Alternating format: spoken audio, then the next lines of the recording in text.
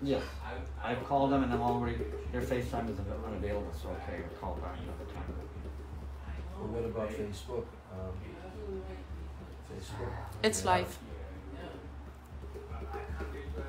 I called them and I texted them and FaceTimed them and we'll see. Okay, now we're going to do the Jaya Dhvani to bring all auspiciousness. Jai. And to rout out all inauspiciousness. It's already started. The wave. I looked at one was out and then another one is going to go. Actually, this whole wave is all about that. It's all about wave that. Yes. is ultimately going to be all auspicious. I totally see it this way. I totally do. It is. This is actually what the devotees have been waiting for. It's a fact. And whatever everybody needs to go through is going to be to purge all of this evil that is there, all of these tendencies. And by the way, there's a fantastic essay which just came from Maheshwar. Oh yeah. Yeah, and I'll send it to you. You sent it to my email, and no, someone else sent it to my email. It was what's her name? Jalabati. She's been sending me a bunch of stuff. She's down here in Southern California, but mostly down in San Diego. Has family there. And anyway, he did a whole study. It's very interesting, and it also has predictions from an incarnation of the Lord about this time period. Oh. Yes. Vishvaksena. Oh. Yes. He has some predictions there about this time period. And, he's got all these quotes from Srila Prabhupada. Very relevant quotes about the demons and the government and the Rakshasas and this and that. So, interesting. Yeah. Anyway, we will say the Jai Dhvani and we'll sing Ode Vaishnava Thakur. Jai Saparikar Shishi Guru Gauranga Gandharvi Giridhari Shishi Radha Vinod Bihari Jiu Ki Jai Jai Shishi Radha Govinda Gopinath Madan Mohan Jiu Ki Jai Jai Nityalila Pravishta Om Vishnupad Paramahansa Astatarasata Shishila Abhay Charanaravinda Bhakti Vedanta Swami Maharaj Shri Prabhupada Ki Jai Nityalila Pravishta Om Vishnupad Paramahansa Astatarasata Shishila Bhakti Vedanta Narayan Gosvāmī Maharāja Ki Jai Nityalila Pravishta Om Vishnupad Paramahansa Astatarasata Shishila Bhakti Rakshak Śrīdhara Gosvāmī Maharaj Ki Jai Nityalila Pravishta Om Vishnupad Paramahansa Astatarasata Shishila Bhakti Pragyana Keshava Gosvāmī Maharaj Ki Jai Nityalila Pravishta Om Vishnupad Paramahansa Astatarasata Shishila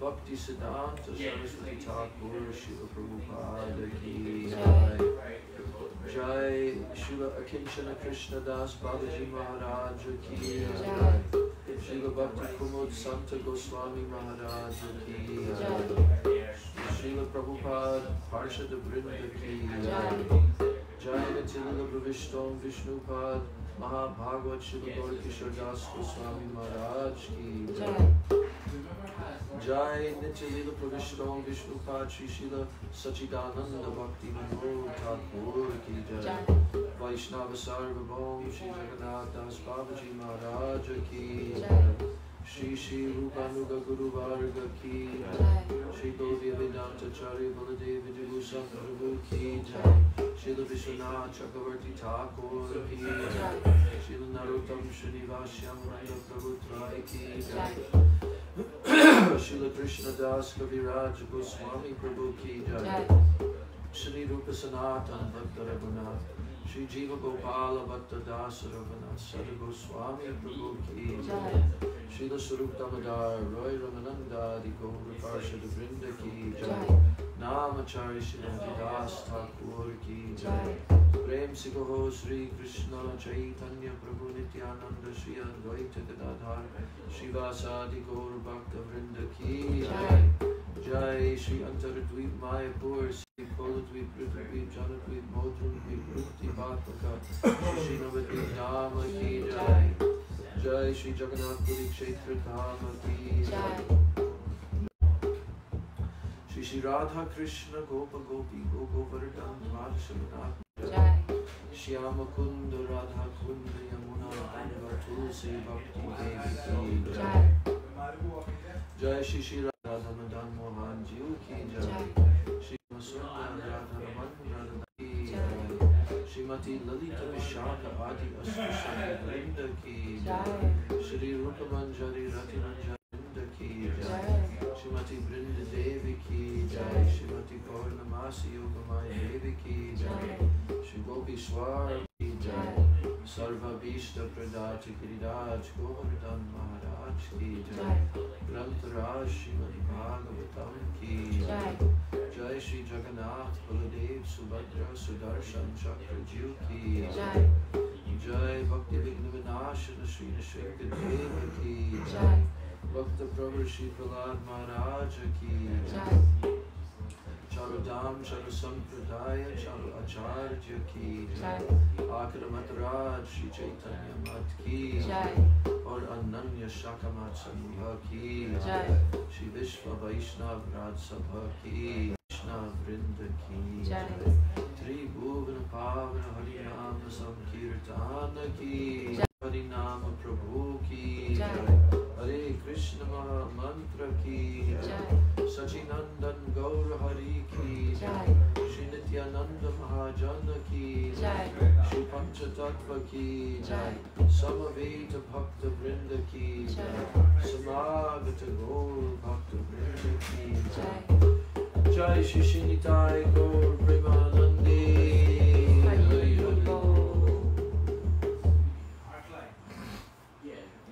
O He Vaishnava Thakura Daya Rasagara Idase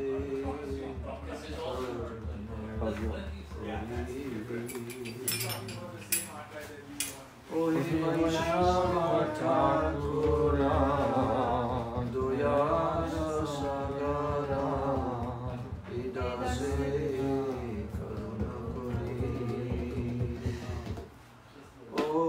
Vaishnava Thakura Daya Rasagara Idase Karuna Kori O He Vaishnava Thakura Daya Rasagara Idase Karuna Kori Diya Pada Chaya Shoda He Amare Diya Pada Jaya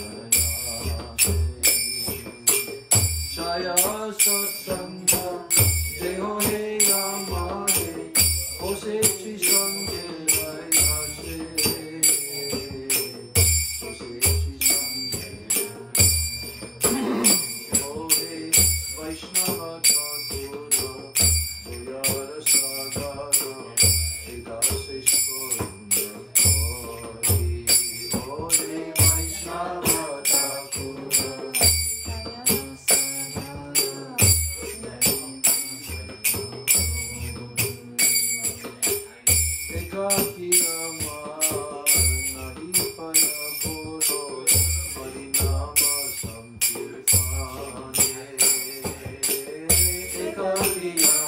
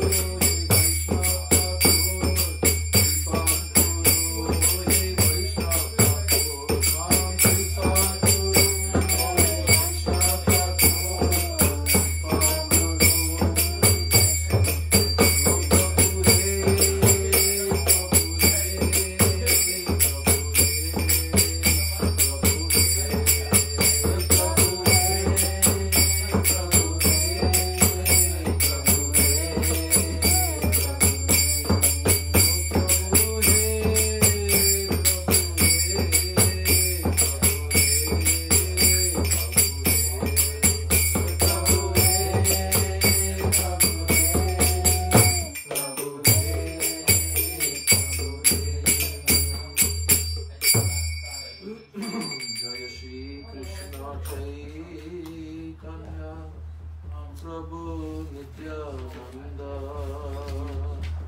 Jaya Shri Krishna Chaitanya Prabhu Nityananda Shri Advaita Gadadhar Shivasadi Gaura Bhakta Vrinda Shri Advaita Gadadhar Shivasadi Gaura Bhakta Vrinda Shri Krishna Chaitanya Prabhu Nityananda Shri Krishna Chaitanya Prabhu Nityananda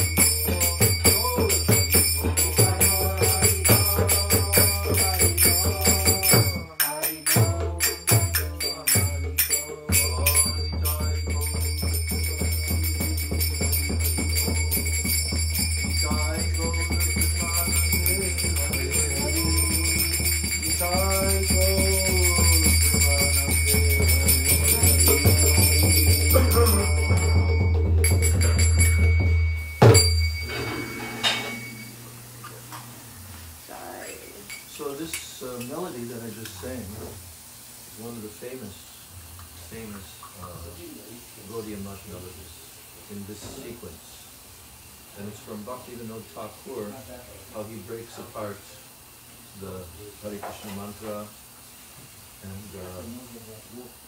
then he's saying Yashodanandana Krishna, Krishna Krishna Hare Hare.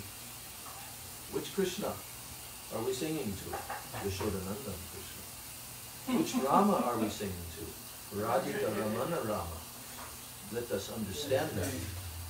This is a very deeply absorbed song. When you are with the whole Kirtan group in Bengal, in Mayapur, and they start to sing this melody, everyone, like, you know, the ladies, how they yodel? Oh, yeah, yeah. You know? Yeah. Oh my God, it's like crescendo, and it goes on, you know, and the excitement and the how do you say, the pitch, everything keeps going up, you know? One time, in Rupanathan Gaudiya Math, when Gurudev was with us, and it was some of the earlier period when he first went touring in the West. So, might have been around like 95, 96, 97. But a lot of his godbrothers used to come to also attend the Parikrama. There was one godbrother who passed away quite early on. His name was, Yeah. Come on.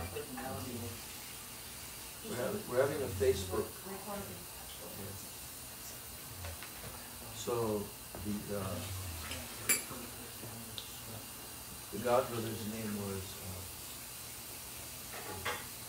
Gurudev's godbrother, our disciple of Bhakti Pragyan Keshav Maharaj. Not Bongos, not the two. No. There was a lot of very good kirtan leaders. I see. Kanai Brahmachari. Kanai. Can I? Kanai. He's very old, but he had a voice that was full of emotion. And he was not like a polished singer with a beautiful sounding voice, no. But it was full of emotion. One time I asked Srila Gurudev in that early period, I said, Srila Gurudev, in all of Gaudiya Math, of course you're the greatest Kirtaniya, but who do you like the best? In all of the Gaudiya Math, which Kirtaniya? He said, Kanai. Kanai Brahmachari. So one time, and I'm pretty sure that this is recorded on video perhaps, we were there in Rupanathan, you know, and this song, Ohe Vaishnava Thakur, he took the mic and stood up there, and the whole temple room was packed. It's not such a big, huge temple room, but, you know, there is a few hundred devotees in there. Gurudev was sitting next to Srila Trivikram Maharaj, you know, on the dais, and a couple of other his sannyasi godbrothers there. And Kanai Brahmachari Prabhu, he began to sing Ohe Vaishnava Thakur. And you know, there's a certain kirtan style that is very prominent amongst those who are expert kirtaniyas, and with the instruments also backing up. And what they do is sometimes they'll sing with great emotion the verse, Ohe Vaishnava Thakura Doyara Sagara Idase Koruna Kari. And they're Bengalis mostly, so they know exactly what the words mean. Right. You know, and they're thinking about that. It's not like a lot of the Western devotees, they sing the song, but they're not really thinking about what it means. So then he pulls you in, because after he builds up that first verse and continually repeating, you know, then he stops, the singing stops, and in the background, the mridanga and the kartals continue. Right. A little bit softer, and he begins to speak. And he begins to speak about the meaning of the verse. And he begins to glorify the Vaishnava Thakurs. And you know, it's just like, this goes on for like 5 minutes, you know. Then he breaks into the next verse again, you know, and it's like reaching another crescendo, you know, through the 4 verses of the song. And Gurudev, they're all weeping and weeping, and this is going on for a half an hour. Half an hour singing this song. That was so spectacular. I'll never forget that in my life. I think what came into my heart at that time, you know, the samskara. So, yeah, you know, I just want to live for however long I have to be here in this mundane world where there is kirtan, real kirtan, real kirtaniyas, real bhavuk bhaktas, bhavuk and rasik bhaktas. That's my prayer. So anyway, we cannot do that. We can only imitate, but even imitation of a good thing is good, Prabhupada said. You know. So in that regard, one of the greatest kirtaniyas that ever was in the Gaudiya Math is this personality, Srila Kṛṣṇadāsa Bābājī Maharaj, who I was very fortunate to meet a few times while Prabhupada was on the planet. His samadhi is at Pavan Sarovara near Nandagaon. His samadhi is there. He used to stay there. And Pavan Sarovara is the place where cows were going into the pond and drinking there, not far from the hill of Nandagaon. So Srila Kṛṣṇadāsa Bābājī, his picture is there.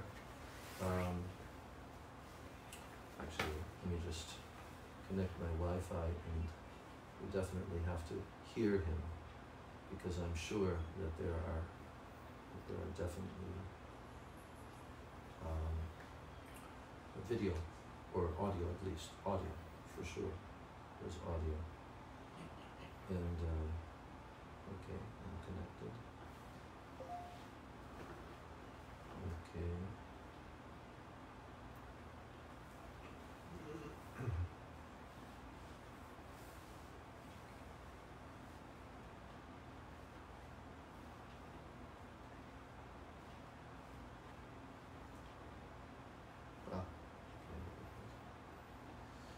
Mahamantra and Kirtans.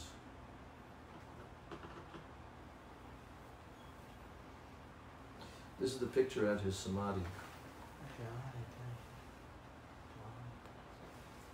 This is exactly how he looked. Wow. You know, we heard so much of his kirtans in ISKCON, but I never saw him. Ah, yay. The same melody I just sang. Yeah, same yeah, melody. yeah.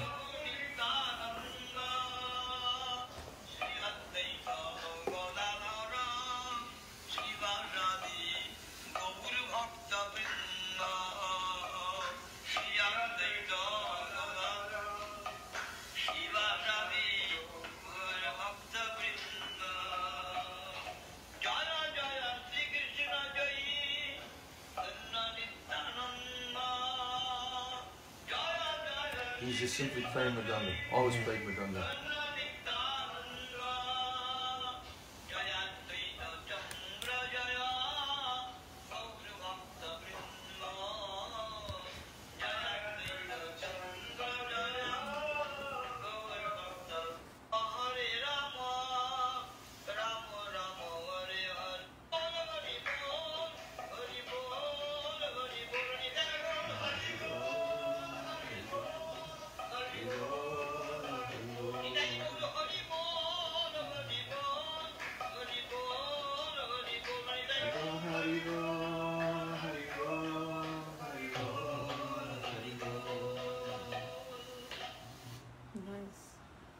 So there's a bunch. Let's see. Try this one now. There's one where he came to ISKCON in that early period. Because when Prabhupada was there, sometimes he'd come. He was very close with Srila Bhakti Rakshak Sridhar Maharaj, very close with Gurudev. He was present doing kirtan when Prabhupada took sannyas. Wow. He was present doing kirtan when Srila Prabhupada departed. I was sitting right behind him. I was sitting behind him. And, you know, it was very cold that night. That particular year, it was quite cold in the evening. And we were going to sit the whole evening through, you know. And then in the morning, bring on Palanquin, Prabhupada, which happened. And that's when, but Gurudev was also there. Gurudev was right nearby, sitting the whole night, and everyone chanting, and Prabhupada is on the Vyasasana. And so it was very cold, and I had, you know, a couple of layers of clothing, but I had one of these Lal Imli, kind of thick, gray-colored woolen chadars, you know. And Kṛṣṇadāsa Bābājī was sitting like that, you know, with very thin cloth, no kurta, you know. And so I thought I should give him my chadar. So he's like in front of me. And so I tapped him on the shoulder and I offered him the chadar. He turned around and he went. And you know who came up to me at that time? Bhagavad Maharaj, who was at that time Bhagavad Brahmachari. He said, he saw what had happened. He said, don't ask him, just put it on him. Oh, nice. So then I took my chadar and draped it around his shoulders. Oh, nice. And he accepted it. Wow. He didn't look back. And so all night long, he used that chadar. I had that chadar, but one time what happened was that chadar was in my luggage on Pan Am Airways when I flew to America, and my luggage got lost. Oh. So I lost that chadar. But that was his prasad. You never got the luggage back? No. In those days, they didn't a lot, Mahārāja. They didn't have the computer tracking and all that, you know. Okay. And then they went out of business anyway, Pan Am. You know. So, you know, the first time that I met him was the first time when I came to India in 1975. Maharaj was also there in 1975 in Mayapur, on the same airplane. And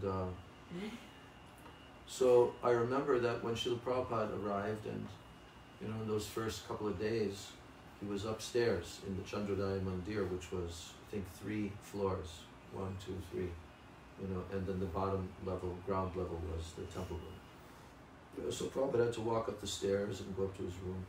So one time I was just like, I'm going to walk up the stairs and just like see if I can, how far I can get, you know, because there were guards and everything. So I got up to, I think, 2nd level. And there was a bunch of Indian younger persons. They weren't dressed as devotees, but they were surrounding this one white-clad elderly man who was kind of leaning against the railing. And when I came up, I was wondering who he is, you know. And then they started saying to me, oh, this is Kṛṣṇadāsa Bābājī Maharaj. He is topmost, Paramahansa Vaishnava, you know. And Kṛṣṇadāsa Bābājī was so absorbed, and this was something very common with him. He would just be saying, oh, laughing and saying, Hare Krishna, Hare Krishna, like this. That's what he was doing. In his life, barely anyone ever saw him sleep, or even barely eating. Occasionally he would eat something.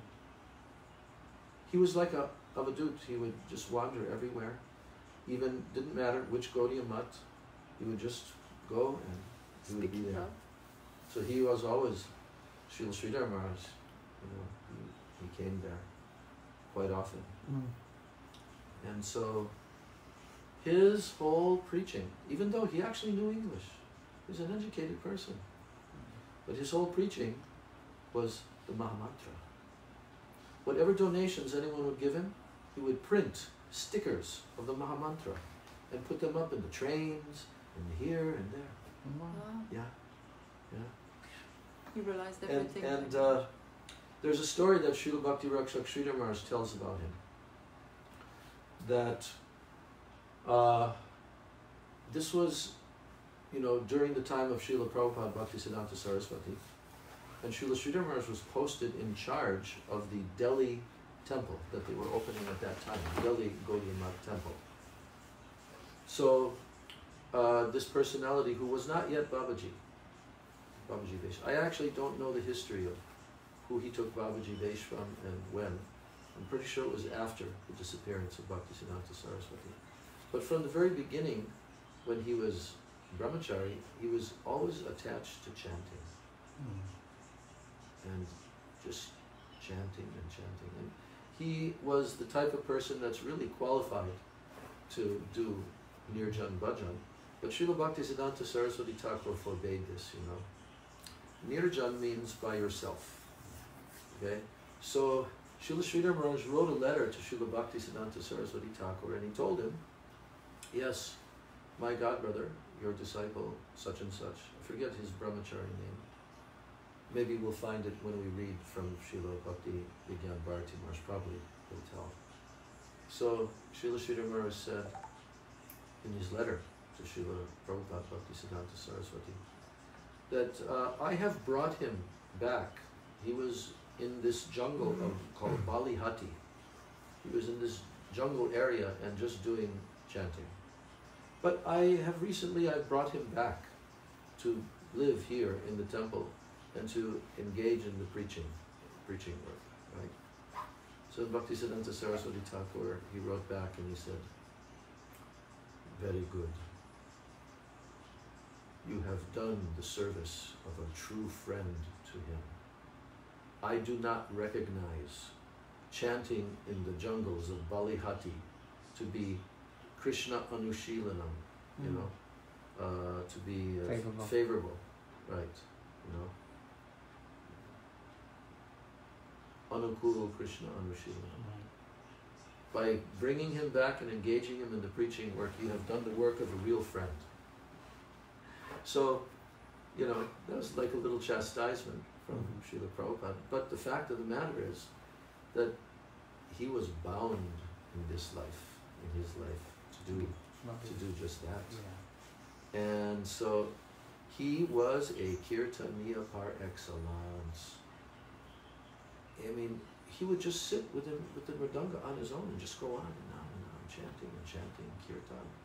Sometimes chanting his japa, sitting up all night long chanting, So everybody had the highest regard for him, and he had a very close relationship with our Srila Prabhupada, So I saw him at that time in 75. Not only that, but also he came to Vrindavan when Prabhupada had the big installation, in 75, the same year. So when we first saw him in Mayapur and then in Vrindavan. And also I stayed in Vrindavan. When all the Western devotees went back, I requested to stay, because Prabhupada wanted 3 men from each zone, or was it 6 men actually? He had a plan that he wanted 6 men from each zone to stay in India for 6 months and then rotate with others from the same zone like that. So I just, Rupanuga was kind of in charge of that. I said, Prabhupada wants this and I'm already here, so I just want to stay. So he said, okay. So then I got involved in the deity worship to Krishna Balaram. Actually, I was serving the small deities of Radha Shyama Sundar, the small ones, every morning, bathing, dressing, doing the puja, the archan, And it was just after the temple was opened. So now, little by little, all the village people in the Brijbasi, they started coming, to see this Westerner's temple, So Srila Kṛṣṇadāsa Bābājī Maharaj also came and stayed for a while. And Prabhupada's sister was also there for a while. She was cooking every day, the midday offering, Pishima. Actually, her name is Bhavatarini. Her initiated name. And I remember seeing Kṛṣṇadāsa Bābājī. And he would be standing behind everyone. Like that elevated area right in front of the altar there, where Prabhupada's Vyasasana, and then the 3 altars. But he'd be like the far rear, and everybody would be in front of him, and I'm looking at him. So I was looking at him, and he's just standing there. His eyes were like jewels sparkling. But his moods He looked so deeply absorbed and grave, you know. So we will hear the glorification of this personality, and then also Bhakti Kumuda Gosvāmī Maharaj. There's also a video of him. Of him? Yeah. Really? He was a great kirtaniya. Sant Maharaj? Really? Yes. Do you remember in ISKCON they used to play Kṛṣṇadāsa? They used to play him on the, but also they played this boy, Hari Kṛṣṇadāsa. Do you remember him? There was a little boy in Mayapur. He came to Vrindavan. He came to Vrindavan. Yeah. Little Hari Krishna. Yeah. Oh, he was a kirtaniya. He was a phenomenal. Oh, I know him. He was there in Mayapur when I was there. Yeah. When I heard him, I thought, okay, that's kirtan of a whole different other category. You know, when they played him in the temple, I was like, all the devotees listened to on the. We had the tape recorders. I remember back then. You know, the tape recorder. They would just sit there and listen to this boy, this kid, sing like the nightingale of nightingales. Yeah. Going he used to up sing in front of Prabhupada. Yeah. And so when I see him, I kind of see little Hari. I don't know what happened to him. Do you know what happened to him, Hari? No. But his recordings are still there. I don't know what happened to him. I don't know what happened, but I've never heard anybody sing the Hare Krishna Maha Mantra like that boy. That was really nice. Yeah. That was sweet. Hare, like they would do like that. But they were like born, these kirtaniyas are born in Mahaprabhu's movement, you know what I mean? I think it might be the Russians. It's the Russians.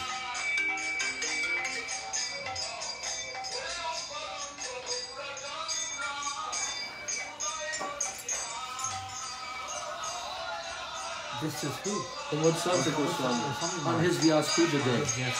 in Calcutta. Wow.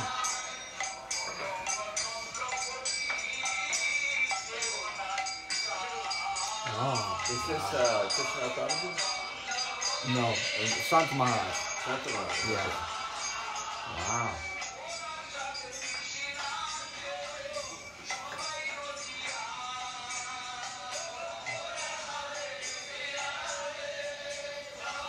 It's all historic footage.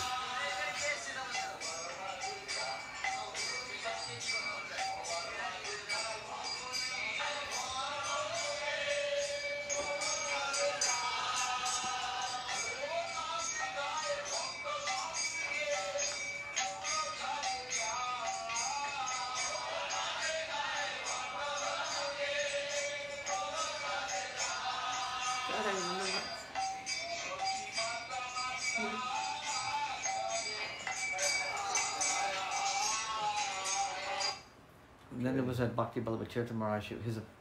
His either appearance or disappearance. It's coming. It's coming. Yeah. Yeah. It's coming. Yeah, it's coming. Now he's quite the kirtaniya. Oh, he's like. And I was in his kirtans. Yeah, you told me you learned the style of him going up and up from him. Yeah, really, actually, yeah. Yeah. We can find his kirtans. Oh, his kirtaniya is outrageous. Certo. Bhakti Ballabha Maharaj, yeah. We played him. Oh, there's a video of him also going into his Guru Maharaj's room and crying and weeping over his bed. You know, see him, the way he goes into this room, he starts looking for any paraphernalia of his gurus, and he's just holding Really? You've seen a video? Oh yeah, his disciple was here, Rajesh Mishra Prabhu. Okay. He came from India, and he shared us these treasures of his guru. Yes. And they were just, I've never seen, I didn't know much about him. Yes. But he showed me. He said, this is his Vyas Puja offering. And they show him, the devotees are holding him because he's elderly. Yes. So he's holding, and all he's doing is just weeping and crying on looking at the bed of his guru. Oh.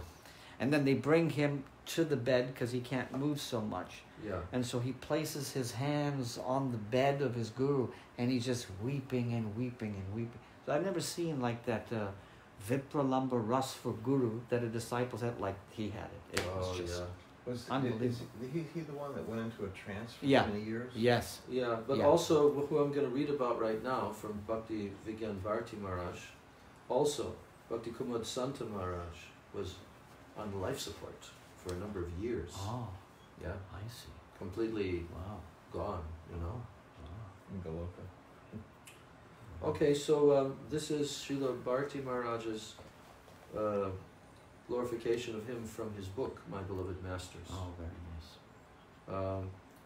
nice. So it begins with his early days and joining the mutt. This is his picture here. Bless. Yes, we saw him. Yes. Very effulgent. Yes. Can the audience see? Yeah. Sripadavari Maharaj is watching, by the way. Oh, Jai. Avadut Maharaj ki Jai. Jai. Dandavat pranams. Dandavat pranams. There's also one. Wait, let me check one thing.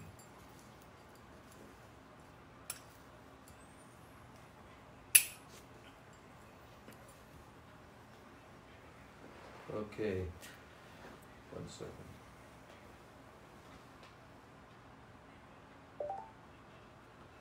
I'm calling my disciple Shama Sundari, who's up in Seattle, to tell her that we're broadcasting, and then she can. Okay. Jai Radhe, Hare Krishna. Listen, I'm now giving class, and you can see it on Facebook, and Madhavi Devi Das. yeah, Madhavi Devi will tell you which Facebook to go to. I don't know if you're friends with her yet or not. How does she do that to get on this? Actually, Shama Sundar, I will try to find you. Yeah. Okay. So now you can connect with this live Facebook class and listen. I cannot touch it. So. We're speaking about Srila Bhakti Kumuda Santa Gosvāmī Maharaj and Srila Kinchana Kṛṣṇadāsa Bābājī Maharaj tonight from Srila Bhakti Vigyan Bharati Maharaj's memories. Okay? Oh, tell my name. Madhavi Devi Dasi. Madhavi Devi Dasi. And the picture, it's Krishna with his... Cowherd boys on a swing. Yes. Oh, Krishna with the cowherd boys on a swing. Do you see that? I do. Okay. Yeah, you can add her and then you can go to that place, okay? So I'm hanging up now to continue the class. Okay, okay. Hare Krishna.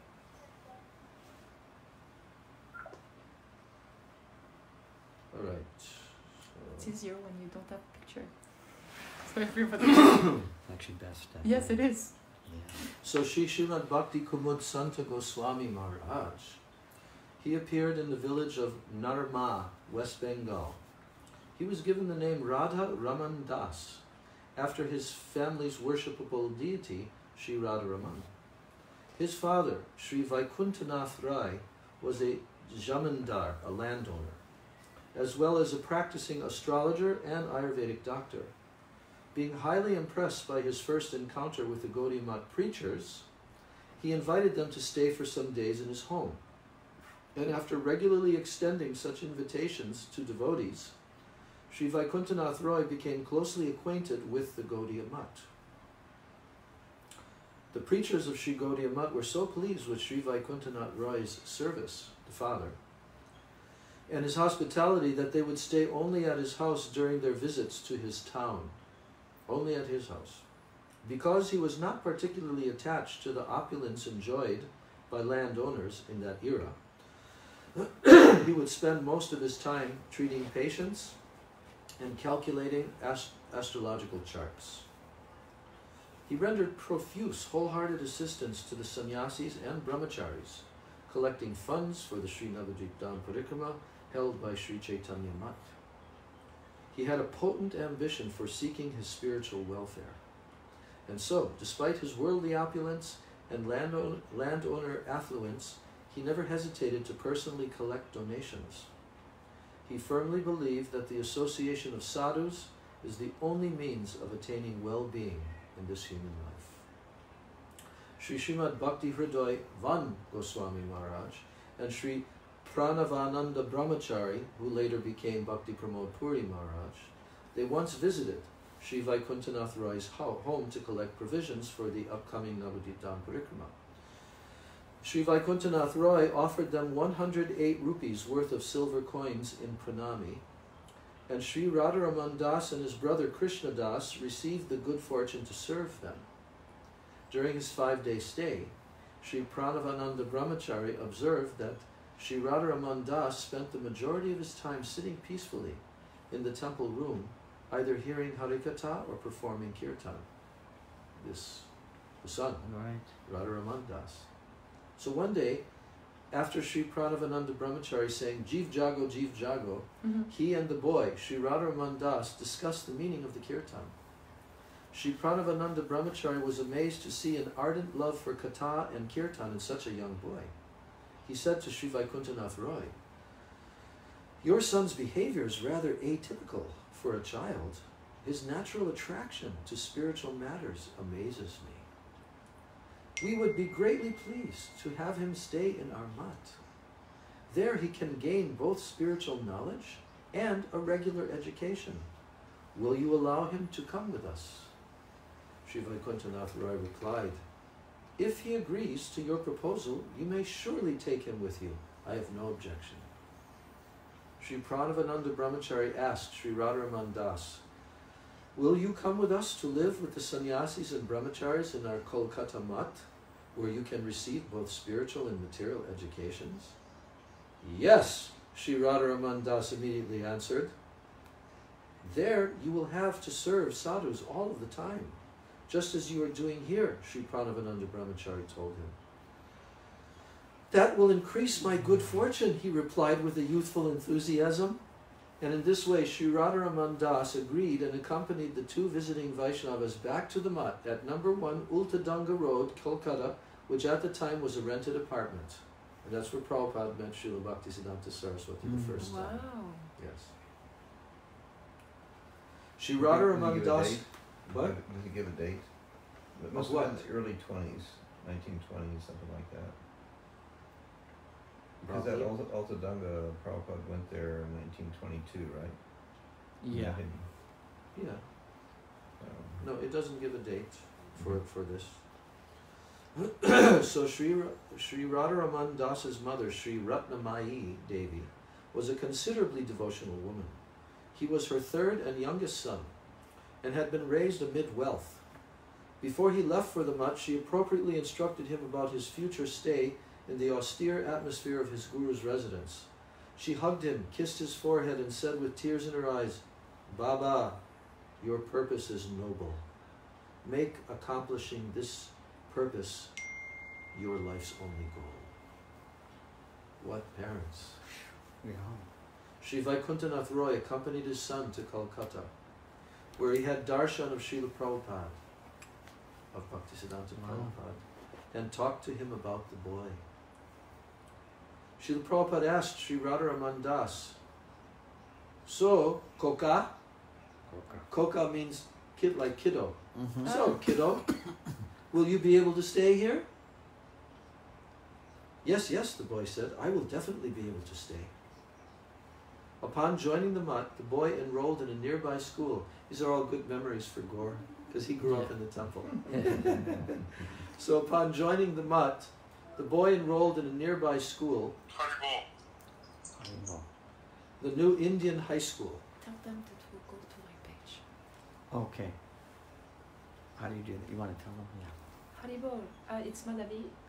Can you go to my page on Facebook so you're gonna have access to the class? Yes. Okay, great. Haribol. Okay. So upon joining the mutt, the boy enrolled in a nearby school, the New Indian High School, and thus spent his time between his services in the mutt and his studies. Sometimes Sri Radharaman Brahmachari washed the clothes of the accomplished sannyasis and brahmacharis, and sometimes he cleaned their rooms. Other times he cleaned the temple room with great delight. The devotees of the mutt were captivated by the boy's enthusiasm and his sincere inclination to serve. Also, Sri Radharaman's voice was very sweet. He would sit with the devotees and sing kirtan with them, heightening their ecstasy.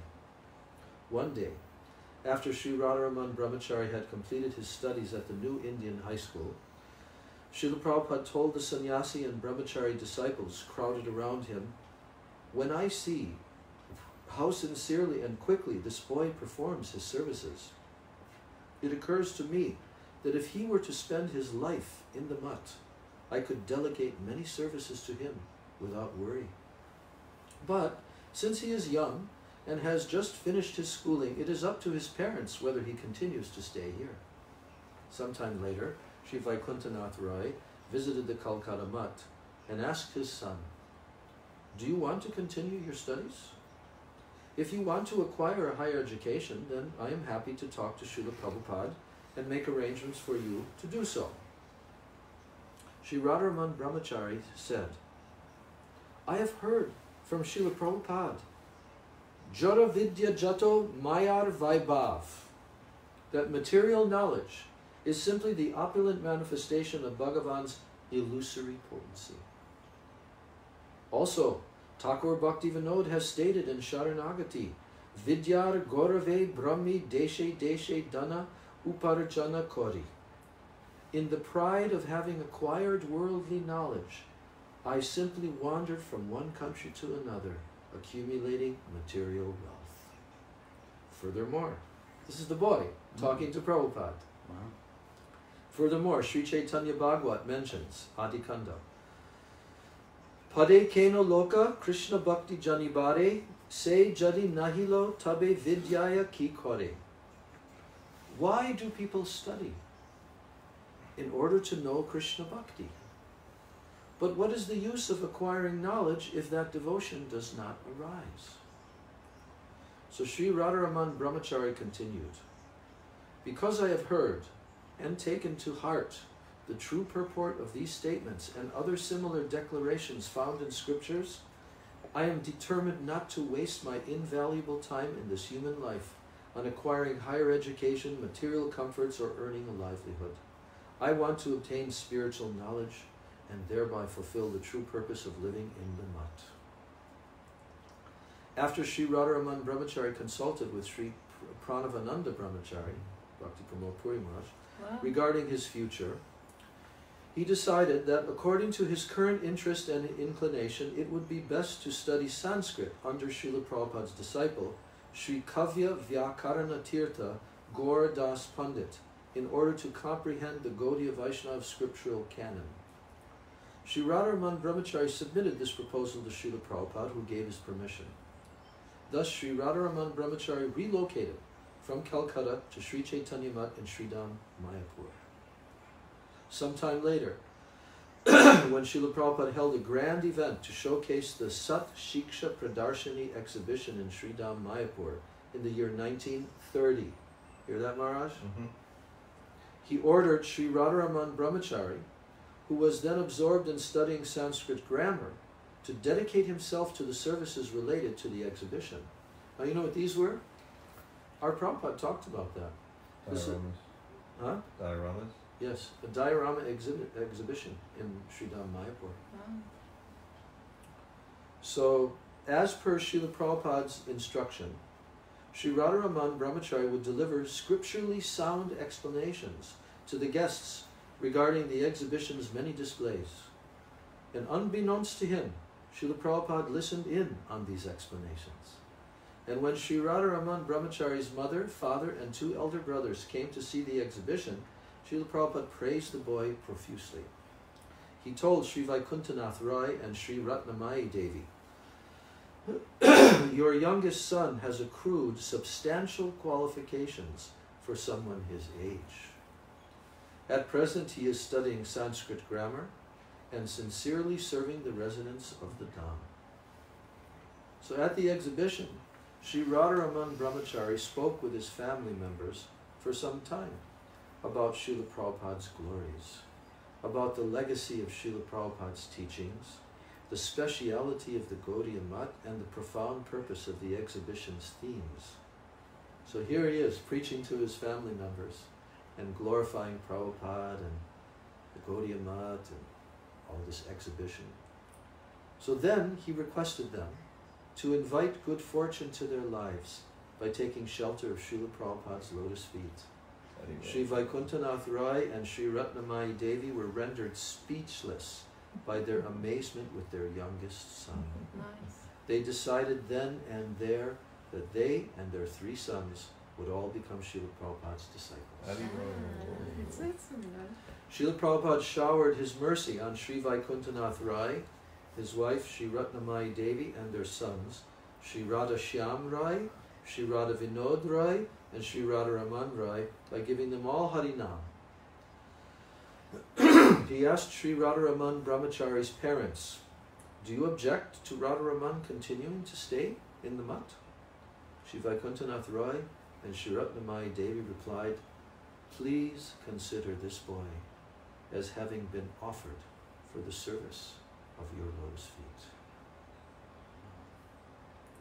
So after some time, Sri Radharaman Brahmachari was transferred to Sri Chaitanya Mat in Mayapur, where the daily newspaper Dainik Nadia Prakash was printed.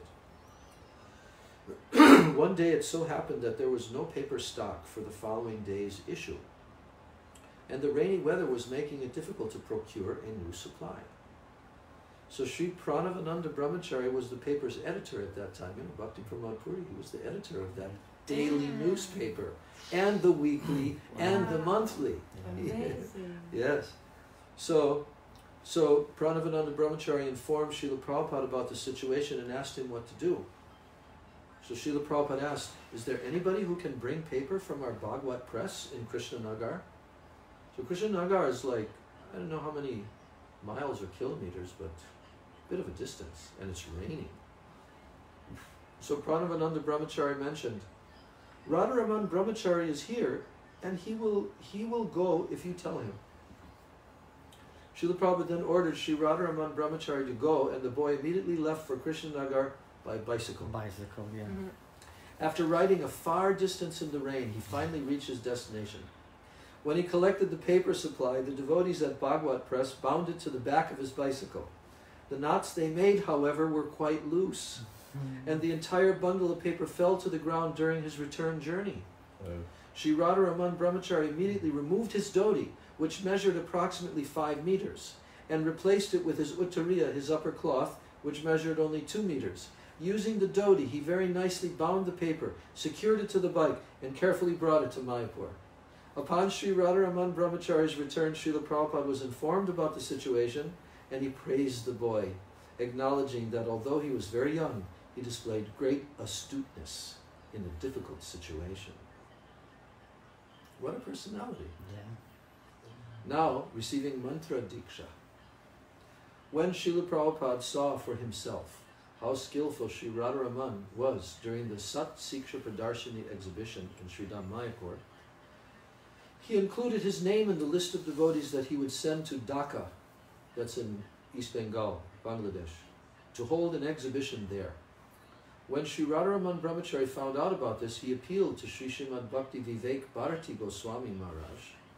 "My grammar studies have already been paused during the exhibition in Sridham Mayapur. If I go to Dhaka, they will practically cease altogether." You know, Sanskrit grammar. So when Srila Bharati Gosvāmī Maharaj put the matter before Srila Prabhupada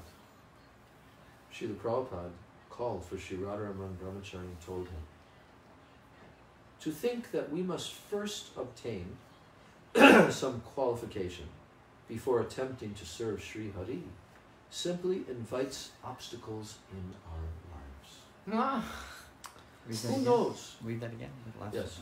To think that we must first obtain some qualification before attempting to serve Sri Hari, it simply invites obstacles in our lives.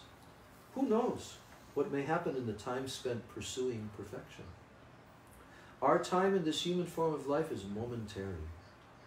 We cannot trust our breath that it will last. Our breath.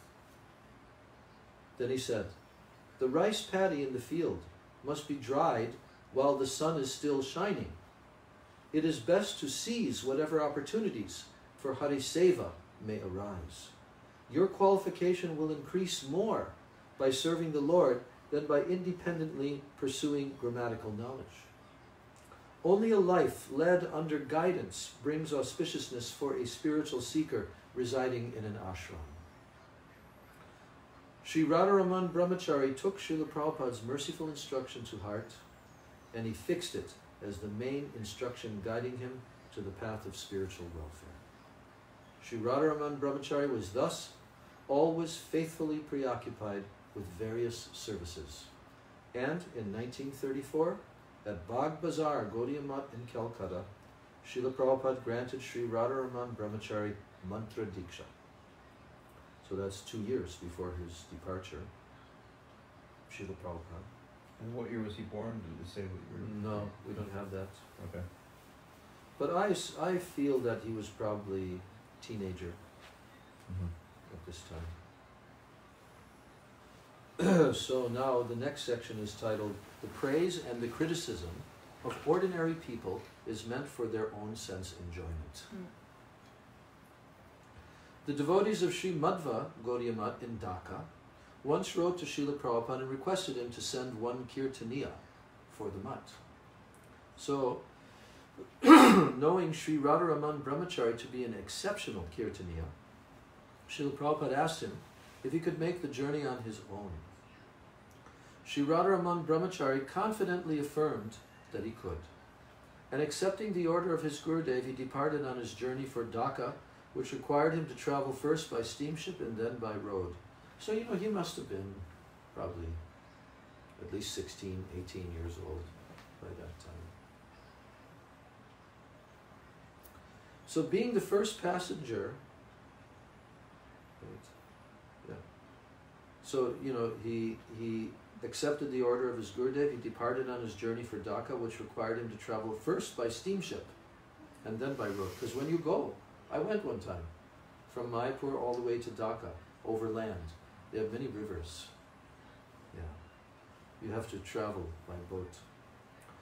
So, being the first passenger to arrive at the steamship, Sri Radharaman Brahmachari took a seat next to one of the ship's windows. After some time, the ship slowly began to fill with passengers. This is a great pastime. Wait till you hear this. The passengers who arrived after, they told him, "Move over. Why are you sitting near the window anyway? You are a small child. You can sit anywhere. Fresh air is required for old people. Why have you taken this seat? Get up from here and go sit elsewhere." Another person commented, "Nowadays people give birth to a child and without taking responsibility for looking after him, they leave him in the mud. These children then become sadhus due to laziness and their aversion to work."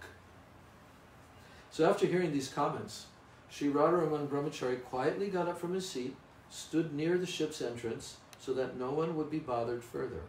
Seeing this, everybody became satisfied and they remained peaceful.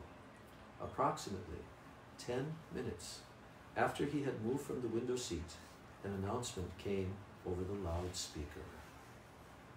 "Everyone please be attentive. The ocean is very rough today and we have no control over the ship. We are in perilous danger. Anything can happen, so everyone please remember God and pray to Him for our safety." Hearing this, one of the passengers, an old man, who had previously complained about Sri Radharaman Brahmachari, began crying and lamented, "My daughter is to be married, and I am carrying her dowry and her wedding ornaments. If something happens to our ship, what will happen to my daughter's marriage? Everything will be ruined." Another passenger responded, "Didn't you hear the announcement? They are saying to remember God, so this is not the appropriate time to speak such things." The old man replied, "God will not listen to us because we never did his bhajan. But surely he will listen to this young sadhu. Although he's very young, he has understood the true value of life." And after this, all the passengers who had previously complained about Sri Radharaman Brahmachari forcibly sat him down among them and requested him to pray for their safety. Seen in a movie. He replied, "I have heard from my Guru Maharaj that the Lord only hears the prayers of his surrendered devotees. As I am not yet surrendered to him, he will not even hear me, what to speak of fulfill any request I may submit. However, my Guru Maharaj has also mentioned that we should always perform Nam Sankirtan. Therefore, I can chant the Hare Krishna Mahamantra and all of you can repeat it in Kirtan, but I cannot guarantee that God will hear or save us." When the passengers accepted his proposal, they all began to perform Kirtan. After some time, the ship safely arrived at its destination. Srila Santa Gosvāmī Maharaj often mentioned this pastime. And in doing so, he taught us that both the criticism and the praise of ordinary people have absolutely no value. And we should therefore never become affected by whatever they may speak. Such people praise and criticize only for their own sense enjoyment. Next section. The deep vision of great personalities.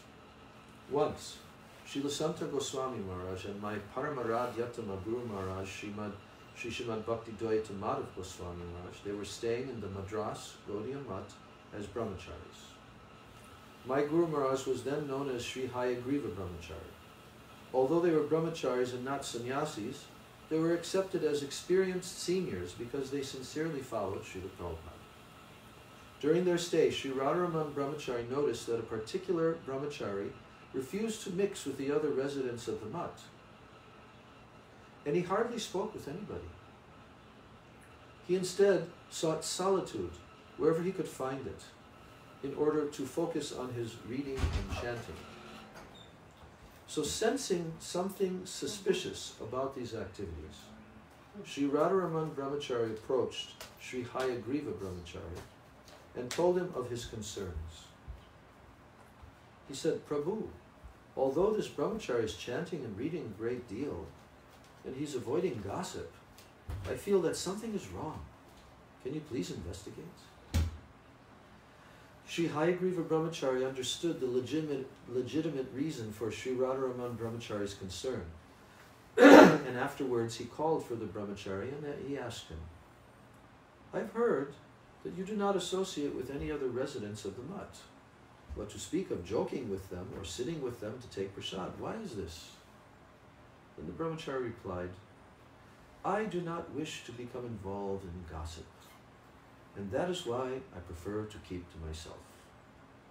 Sri Hayagriva Brahmachari said, I think it would be better for you to sit with them and develop relationships.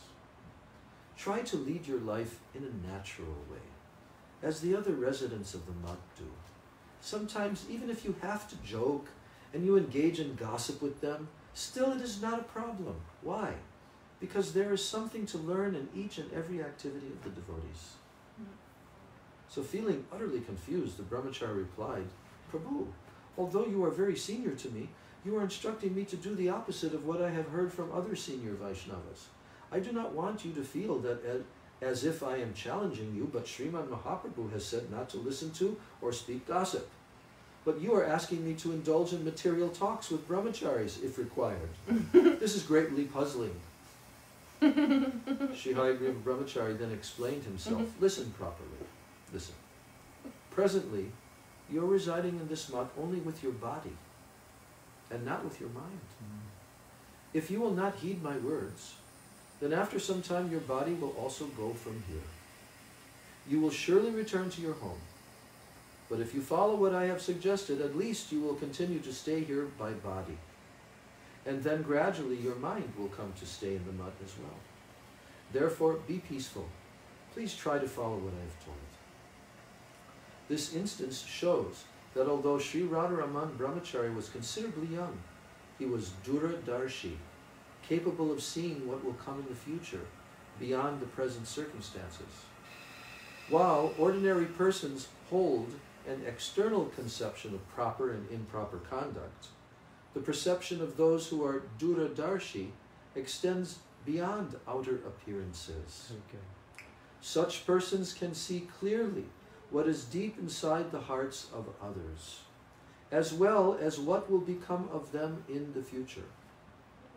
Both my Guru Maharaj and Sri Radharaman Brahmachari could ascertain that because this brahmachari's mind was not fixed in being a servant of Sri Hari, Guru and Vaishnavas, he would quickly tire of his rigorous sadhana and leave the mutt. Sometime later, that brahmachari received a letter, but instead of having it sent to the mutt, he had the sender address it to a nearby Grihastha family. Seeing that a letter had come for a resident of the mutt, that family explained the situation to Sri Hayagriva Brahmachari and handed him the letter. Upon reading it, Sri Hayagriva Brahmachari learned that the Brahmachari had previously sent a letter to his mother informing her that he would soon return home, and that she should therefore arrange both a job and a wife for him.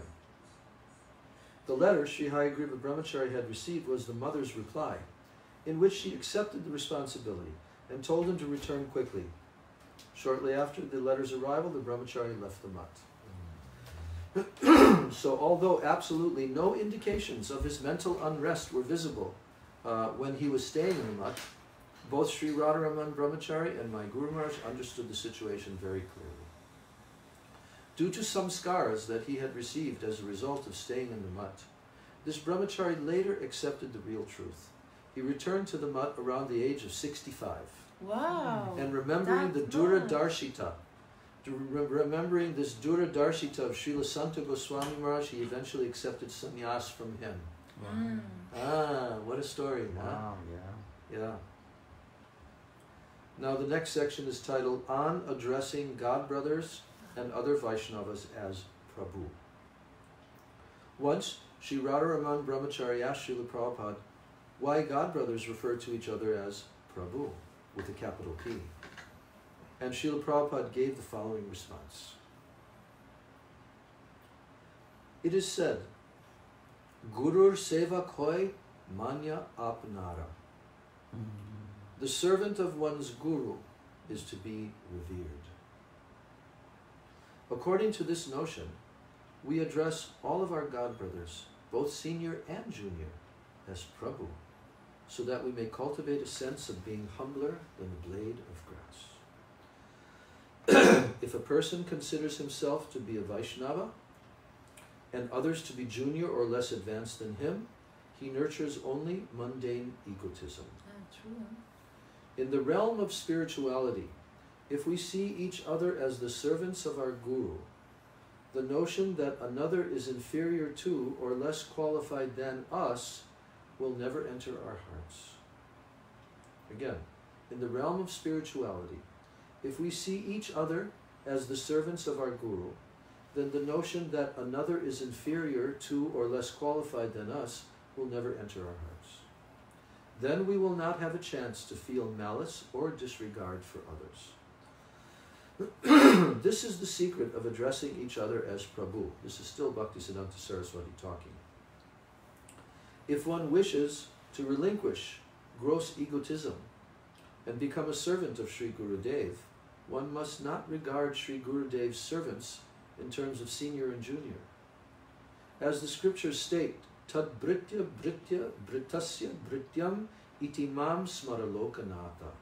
O Lord of the universe, I wish to forever remember that I am but the servant of the servant of the servant of your servant. I think this is King Kulashekar from his prayers. We must deeply internalize this conception. In this way, Scripture ordains that the servants of Sri Guru, and indeed all Vaishnavas, are to be addressed as Prabhu. Next section, his courage to accept the truth. Srila Prabhupada left this world shortly after the end of Sri Radharaman Brahmachari's childhood. Yeah, so, I mean, he must have been probably 18 or something, 20 years old by that time. So at that time, Sri Radharaman Brahmachari's heart was broken upon seeing the regretful state of the Gaudiya Math organization in the wake of Srila Prabhupada's departure. Since he was still quite young, he felt it would be better if he were to return to his family instead of enduring the regrettable situation in which he found himself. Thinking in this way, Sri Radharaman Brahmachari expressed his desire to his father, Sri Vaikuntanath Prabhu, who accepted his proposal and welcomed him home. Hearing the news of Sri Radharaman Brahmachari's departure from the mutt, my Guru Maharaj arrived at his home, and he asked Sri Vaikuntanath Prabhu, "You are the disciple of Srila Prabhupada. Even if your son is asking to return home, how can you allow it?" Sri Vaikuntanath Prabhu replied, "Actually, I do not wish for him to leave the mutt, but at the same time I don't want him to be discouraged and think that there is no one to support him due to his having chosen another path. I don't want him to feel abandoned or unentitled to his inheritance. For this reason, I have allowed him to return home. If you prefer him to remain a brahmachari and return to the mutt, then he can go with you if he agrees to it. I have no objection, and I would in fact be pleased by this. Nice. Guru Maharaj then discussed the matter with Sri Radharaman Brahmachari, and they left together for the mutt shortly afterward. Although my Guru Maharaj was not a sannyasi at that time, he requested Sri Śrīmad Bhakti Vichar Jajavar Gosvāmī Maharaj to give sannyas to Sri Radharaman Brahmachari. Srila Jajavar Gosvāmī Maharaj accepted the proposal and gave him sannyas in the Kir Chor Gopinath temple in Raimuna. Since that time, he has been known as Sri Śrīmad Bhakti Kumuda Santa Gosvāmī Maharaj. Very young age. We had never heard about this incident from anyone, including our Guru Maharaj, until Srila Santa Gosvāmī Maharaj himself spoke about it during Vraj Mandala Parikrama in Vrindavan, as well as in our Sri Chaitanya Gaudiya Math in Chandigarh. Srila Maharaj would often declare, quote, I have been tremendously benefited by the affectionate guidance of Pujya Padmanabha Maharaj. He saved my life. What would have happened to me had I stayed at home? He saved me from great danger. Srila Santa Gosvāmī Maharaj and my Guru Maharaj were among the many disciples of Srila Prabhupada who stayed in Shyamananda Gaudiya Math in Medinapur, Bengal. Although Guru Maharaj collected many donations and purchased the property for constructing that math, he did everything in the name of Srila Santa Gosvāmī Maharaj and not his own. Such was the affection he had for him. Srila Santa Gosvāmī Maharaj used to say, I am not the master of anything or anyone. I am only a servant. As long as my godbrothers accept my service, I will give it. Should they no longer be interested in receiving it, I will see who will give me shelter and I will stay over there. Next section, his magnetic Harikatha and Kirtan. Many people would come to the mutt just to hear Srila Santa Gosvāmī Maharaj's beautiful Harikatha and Kirtans. Once he accompanied Guru Maharaj to Jammu with a preaching party, and although he sang Kirtans in Bengali, a language that the people of Jammu do not understand, many people were nonetheless attracted. Everyone in attendance appreciated his Kirtans so much that they would repeatedly request him to sing. And so he sang a Kirtan about Sri Chaitanya Mahaprabhu. Varna Chora Kotam Matai Chalvere. O you who have stolen the complexion of Srimati Radharani, you have intoxicated us. Where now do you wish to take us? So after returning from the daily Nagar Sankirtans held during the program, he would sing the following song, which dripped with rasa as it emanated from his lotus lips. Nagara Brahmiya Amar Gora Elogare, Gora Elogare Amar Nitai Elogare. So this song, he's quoting two verses from this song. We also have the song in our songbook, because Gurudev also introduced that this song is sung after you come either from Parikrama, back to the Mutt, or you come from Nagar Sankirtan, you know. And what does this song mean? Nagara Brahmiya Amar Gora Elo Gare. After roaming throughout the towns and villages, my Gaur has come back home. Where's Gaur's home? Where's Gaur's home? Quickly. What? Gaura's Where home? is Gauranga Mahaprabhu's home that he came back to after wandering in all the villages doing kirtan? I don't know exactly the name of the home. Navadvip. But then that's it. Mayapur. Oh, Mayapur. Mayapur, Yog Peet. I was like, okay, you're Yog happy. Peet. Okay, that's why I'm asking you to bring you into this song. Gora Elo I know that Gare. was like there, but that was like home. Okay. Gora Elo Gare Amar Nitai Elo Gare. Gaur has come back home, and my Nitai has come back home. What a song. So sweet. Dula jari sachi mata gora kole kare. Brushing off the dust from his body, Mother Sachi takes Gaura upon her lap. Then Dula jari Padmavati nitai kole kare. And brushing off the dust from his body, Mother Padmavati takes Nitai upon her lap. There's a few more verses, but it's not quoted here. So as the preaching party for that trip was quite large, 2 programs were held each day. Although Srila Maharaj was not proficient in speaking Hindi, his Harikatha was simple and easily understandable for all, and it therefore attracted many people.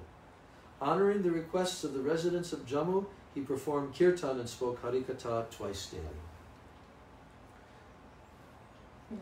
Next section, his strictness and his gravity. I guess.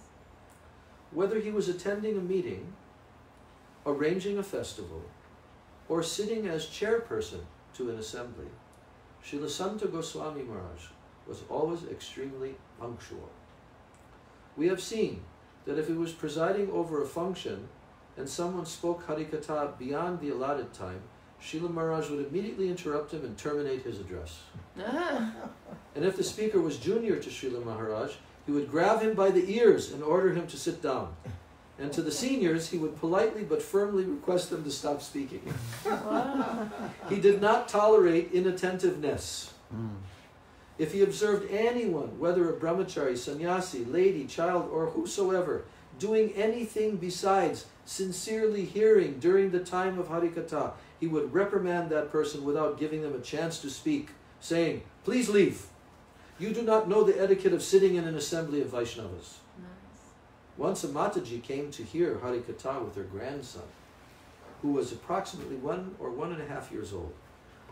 When the boy started crying loudly during the Katha, she tried to pacify him. Seeing this, Srila Santa Goswami Maharaj told her, "Do not stay in this assembly any longer. Only attentive people who give first priority to Harikatha are welcome here, and not anybody else. You think the care of your grandson to be of the utmost importance and Harikatha to be secondary? Do you think that this is a place where people can sit and do whatever they want? Our time is very precious, and we have no interest in wasting it. Please leave immediately." Yeah. It's like super grave. If Srila Maharaj ever saw that a person who had dedicated his life to brahmacharya was not following the required rules and regulations, such as shaving on Purnima, he would chastise him and say, "Why have you accepted the clothes of a brahmachari? You are only cheating yourself. Stop trying to ruin your life. Simply follow the teachings of our Guru Vargas.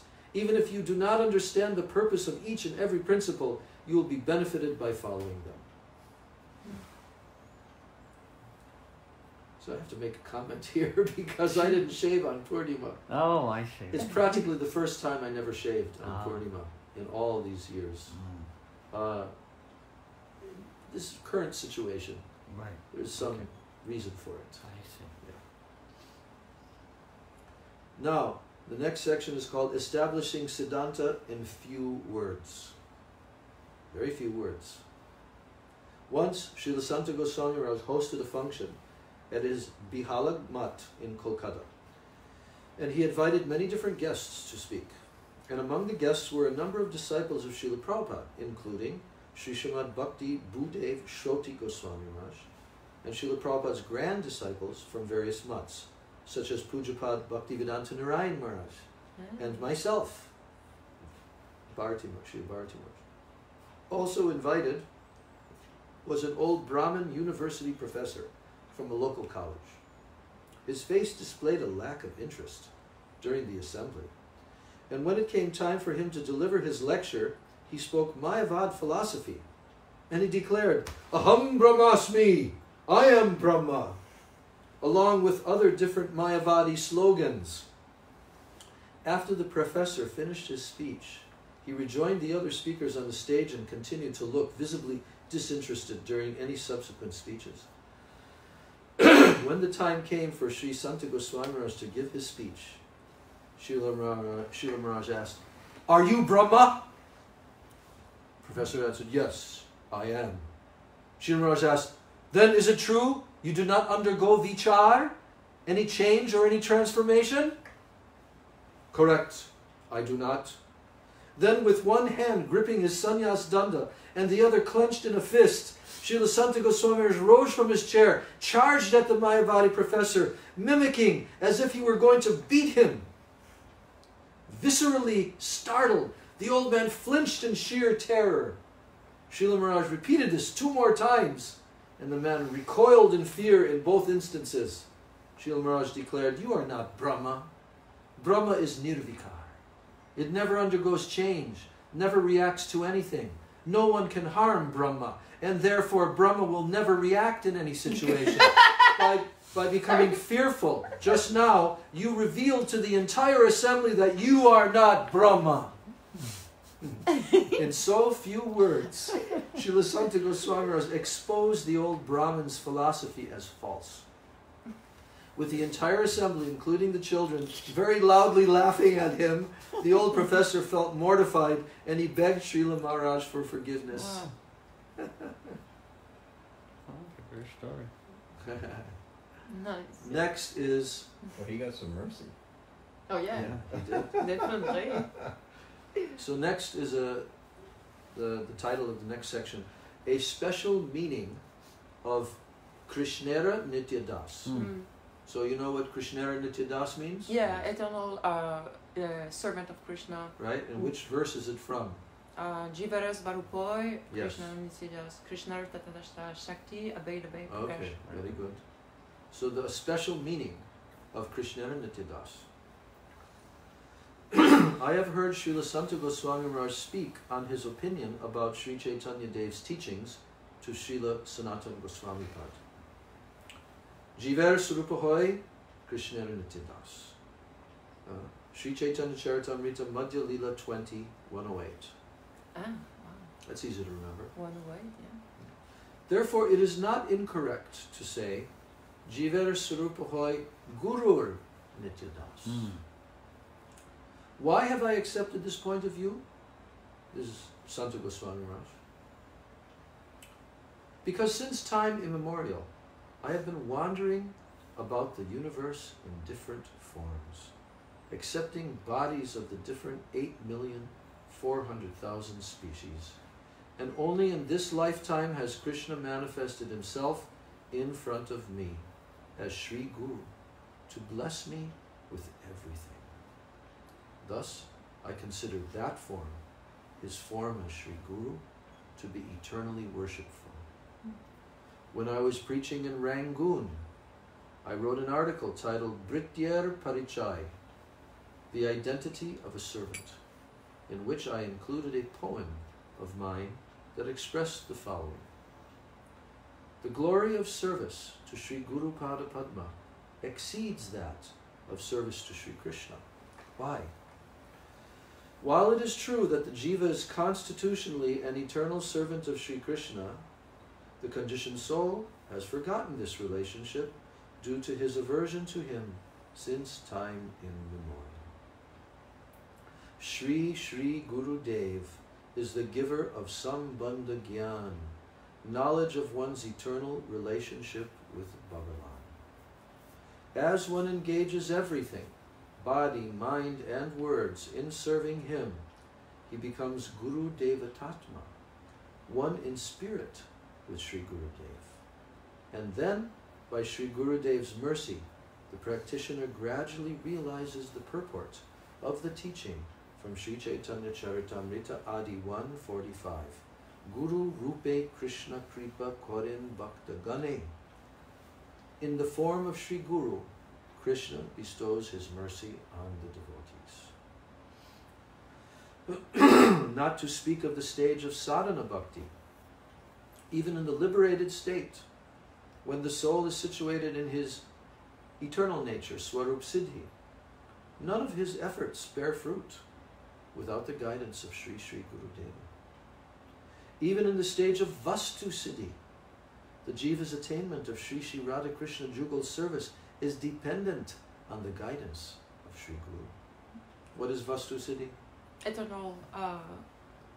Taking birth In Krishna's yeah, Leela. it's like the Yes. Siddhadeha. That's called Bom Vastu, Vastu city. In Bom Leela. Yes. In Bom Leela in any universe, when one is qualified, has attained the level of praying.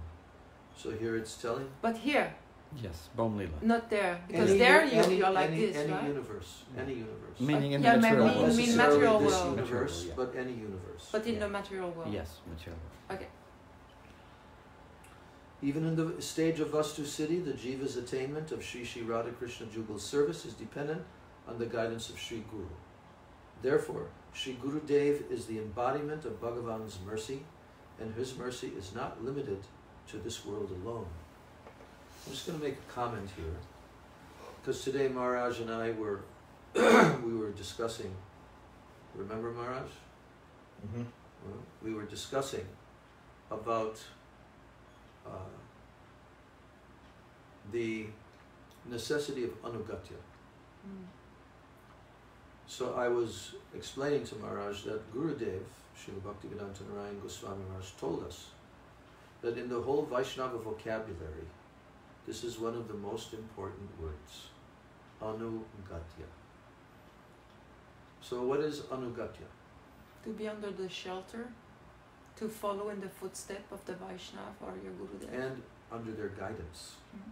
following their instructions, serving them like this, as it describes here.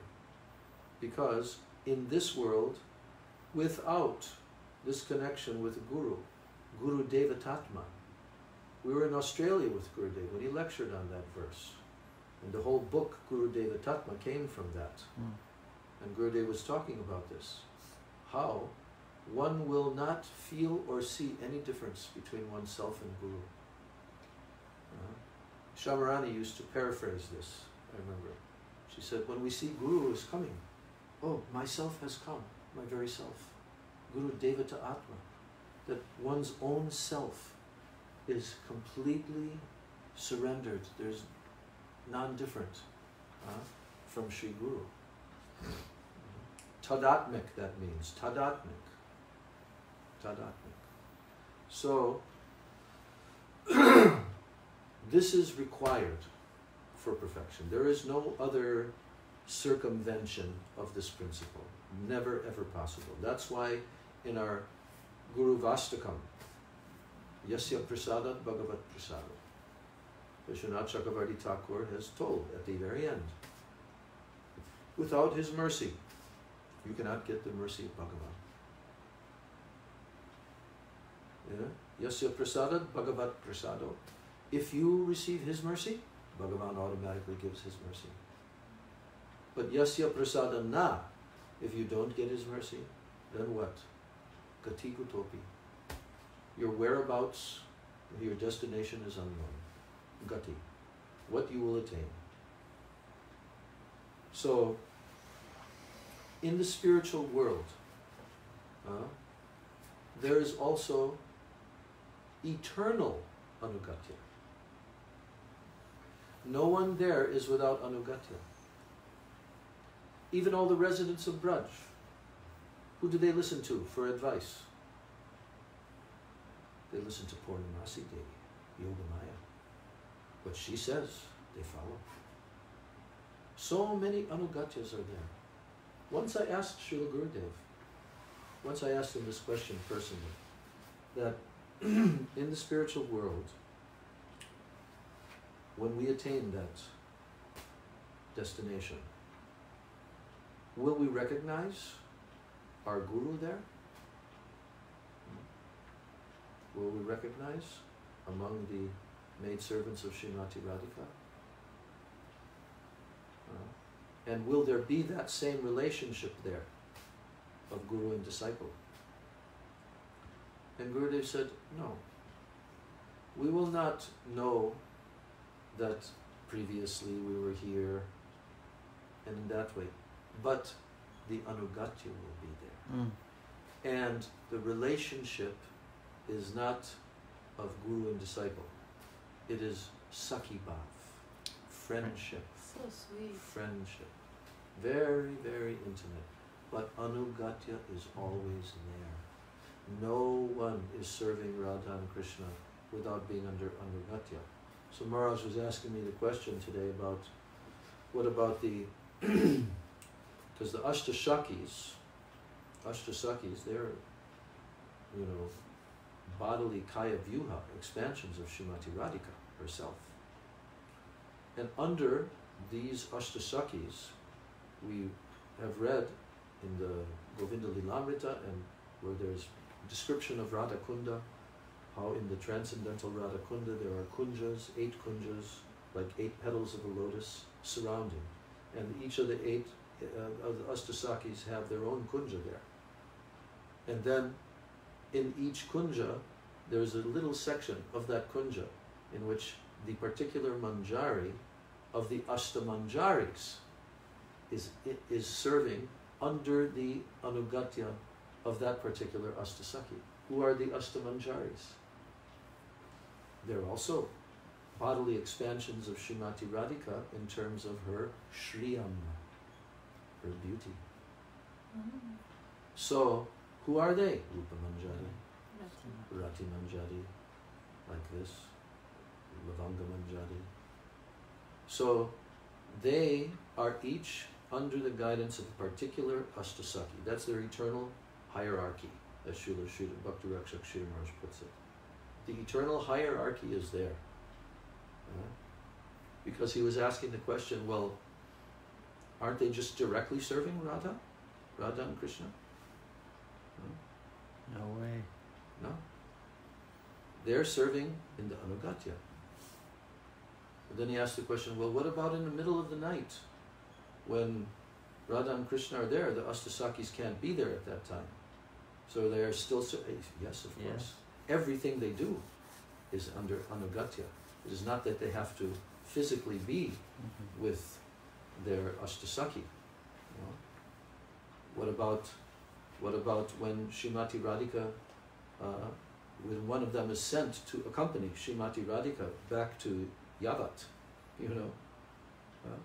So they're not there with the, necessarily they're not there with the Ashtasaki at that time, like that. So the point being made here is this same principle. That, you know, Srila Santa Gosvāmī Maharaj is pointing out that actually Gurur Nityadas is also most important, that we are eternal servants of Sri Guru. And Krishna himself has come as Guru. Guru Rupe Krishna Kripa Koren Bhaktagan. In the form of Guru, Krishna himself is giving his kripa, his mercy to the devotees. So then I read about how, what not to speak of the stage of sadhana bhakti, even in the liberated state, when the soul is situated in his eternal nature, Swarup Siddhi. None of his efforts bear fruit without the guidance of Sri Gurudeva. Even in the stage of Vastu Siddhi, the jiva's attainment of Sri Radha Krishna Jugal service is dependent on the guidance of Sri Guru. Therefore, Sri Gurudeva is the embodiment of Bhagavan's mercy, and his mercy is not limited to this world alone. It is said, he continues, Sri Guru Charana Satya Tahara Sevaka Nitya. So he's quoted a line from Nitai Padakamalam song. Nitayer Charana Satya Tahara Sevaka Nitya. That the lotus feet of Nityananda Prabhu are Satya, eternal truth. And Tahara Sevaka Nitya. Those persons who serve his lotus feet, they become eternal. So here, he's replaced Sri Guru Charana Satya. The lotus feet of Sri Guru are eternal. Tahara Sevaka Nitya. The lotus feet of Sri Guru are truth, and I am eternally his servant. The relationship of servitude that the disciple establishes with Sri Guru Pada Padma at the time of Diksha is eternal. Now, we're going to have to explain that, because it says the time of Diksha. What is true Diksha? Does it mean that when a person somehow or other got on the list, and now they can go and get Diksha mantras from Srila Bhaktivedanta Narayan Maharaj, and then after that, do what they please? No. Diksha is not just the giving and receiving of the mantras. What is Diksha? The verse from Srila Sanatana Gosvāmī, he's describing what is actually Diksha. So, Divya Jnanam Tato Dadyat Kuryat Papasya Samshayam Tadak Diksheti Sa Prokta Deshikais Tattva Kovida. Those who are expert in understanding or tattva, transcendental truth, they have determined that the word Diksha, what does it mean? It means Divya Jnanam Tato Dadyat. Transcendental knowledge, Divya Jnana, has been fully attained. So what does that mean? Does that mean book knowledge? No. Does that mean that you've read all the books and you've passed the information test? You have realized. That you've read these books? Or does it mean something even beyond the books? What does it mean? What is Divya Jnana? Riddhi. Yeah. In the heart, but yes. what Jnana in the Yes. heart? Vigyan. What has he Vigyan. realized? Yes. Vigyan of what? Right. Vigyan of what? Of his eternal position as servant of Sri Guru. That he is, he has to be Tadatmaka with his Gurudev completely. But not just that. Divya Jnana means his actual realization of his Siddhasvarup. Wow, this is Right. super high. Yeah. No, that's actually, you have not attained Diksha Unless the until Siddhasvarup. full Divya Jnana has been achieved and So realized. it's vast that's- stage. That means gonna take a long realization time, yeah. of Krishna's form, name, qualities, Yes. pastimes, Yes. of his eternal associates, Yes. of his Dham, Yes. and all of this. This This is is Divya Bhav. Jnana. It's Yeah. Bhav stage. Yes, At the at creeper. least. Wow. Then, the second line. Divya Jnanam Tato Dadyat Kuryat Papasya Samshayam. Now, Papasya means the chain of sinful reactions. Kuryat Papasya Samshayam. When all has been completely eliminated. Samshayam.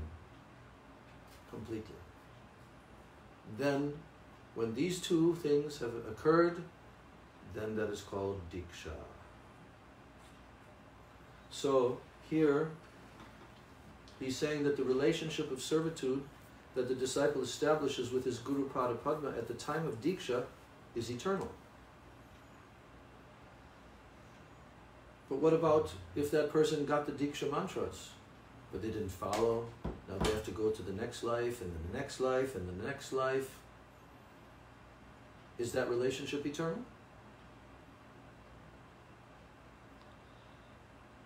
No. That is not eternal. Only if there is full surrender to okay. Guru. Full surrender. Not somebody that got the mantras and then a little bit of time and then they just went their merry way. But suppose, for example, you have a disciple who fails his potential, Yeah. like a failed transcendentalist. But he's tried. He's tried a bit, Yes. but then he's given up the path. Yeah. So Krishna, as you know, in Bhagavad Gita says that a little bit of progress is not Yes. destroyed. Right. That the transcendentalist in the next life Yes. will pick up where he's left off. That's right. So- by Sukriti. By Sukriti. And also by having attempted to do bhakti. Right. And then Srila Gurudev would say many times, you know, that you may forget me, but I will never forget you. Right? So, But This still, kind of stuff. there are many different quotations by many different personalities, and we have to reconcile everything. All of them, yeah. But I'm Okay. just showing this angle too. Yes. Because Where Kumuda he is says- large. You know, because any little service, let's say someone has done, even let's say to Srila Prabhupada. Okay, listen. I'll tell you what Gurudev actually said on this also. Okay. Because he was asked this question. That, it's said in the Shastras that Guru will come back to rescue his disciple. Yeah, no. Okay? No. Yeah, I know that. Yes. In another form, though. But not necessarily. That personality. It depends what relationship was developed with that personality. With that particular And person. Bhakti Rakshak Srila Maharaj explained this, because Giriraj Swami asked him this question. I heard it many years ago. His answer to this, will Guru come back to save us if we fall down and like this? Srila Sridhar Maharaj said it depends on the disciple's intense attachment to his Guru and how he served him and everything. Yes. But in general, Krishna, Guru. Krishna is the Guru. Right. And that's why he is telling to Uddhava that, O Uddhava, you should know, Acharya Mam Vijaniyan. You should know that I am the Acharya. Acharya Mam. I am the Acharya. So really, Krishna is the personality. This is all in chapter 1 of Chaitanya Charitamrita. Krishna is the personality who is rescuing the conditioned souls and through his manifestation of Sri Guru within this world. So it depends on the disciple, because the relationship with, we may have had many lives before this, maybe, not maybe, more lives after this to attain perfection in sadhu sangha, and also initiation by Guru.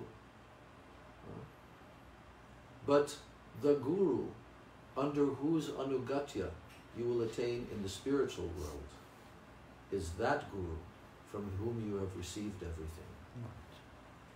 That's a real Diksha. Wow. Yes. So We also know, so beautiful. like for example, Bhakti Lata Bija, when Guru gives the seed of Bhakti to the disciple, that seed, what you're saying then, is not necessarily eternal, but it is. Because that seed in the next life, okay, let's say one has taken initiation, Sadguru, right? He's given the seed. So in the next life, is the seed in the Atma of that disciple in the next life. Then it's to be watered by another Guru. if the disciple has received that seed. Right. Okay, but let's say... But what's the criterion of the disciple having actually received that seed? Yes, that is what, if you have, as you just described, if he has the attachment, depending on the relationship he has with the spiritual master. Of course. It depends on that. Right. So let's say some, regardless of that, they've just taken initiation. Okay, 1, 2, 3, 4, 5, Srila 6. Prabhupada gave initiation to lots of disciples. Yes. Especially in the early period. Yep. And they were around for a few weeks and then they bye-bye. Right. Does that mean that they received the seed of the Bhakti Lata Bij? Well, then that's arguable because they received the seed, but it got absolutely no nourishment. It's stuck there. Right? Yeah. So you can't say that they didn't receive the seed. The seed was given, but it stuck. Nothing happened to it. There was no watering whatsoever. Yeah. So in the next life, some arrangement or something has to happen, some mercy for that seed then to get some water from Sadhu Sangha. But what happens, okay, if you want to really stick to the example of a seed, what happens to a seed when it doesn't get watered? It just stays dormant. Yeah. Yeah. But it can also die. Yeah. Okay. Seed can also die. No, like the tulsi plant. Yeah, but the thing about it is seeds dying, we have told, when there's, let's say, severe aparat, then the seed. Well, even then, it's not cut and dry. It's not cut and dry because it depends on the person's bhakti that he did before that aparat. Right. Yes, it will be uprooted in the sense that he'll not get bhakti. He'll Right. be punished Right. for some time period. Yes. But still, They can it be. will come. It can come back. But that's to a person who's done so much, Right. you know, a parent, you know, trying to serve Guru and Vaishnavas and like that, but then Right. they become an aparadi, Right. an offender. Yes. So, So the thing about the seed, mhm. does it is it ever vanquished once it's received by the spiritual master? That's the question then. You know, there's Sukriti Mm-hmm. and there's Bhakti. Mm-hmm. But they got Bhakti And- Lata. And we know Yeah. that where does Sadhu Sangha come from? Where does Bhakti, first of all, where does Bhakti come from? There's a verse. Yes. Bhaktistu Bhagavad Bhakta Right. From the Bhakti. Sangena Right. Parijayate. Right. Bhakti comes from the Bhagavad Bhakta, the Sangha with him. Right. Sangena. Right. It doesn't mean only seeing him one time. Mm-hmm. No. It means actual association, actual Right. Sangha, Yes. following. Right. Now, the next line of that same verse says, well, how does this Sangha come to him? So then it says, Sat Sangha Prapyate Pumbir, Sat Sangha Prapyate Pumbir, Deshikais, no. Sat Sangha Prapyate Pumbir, Purva Sanchitai.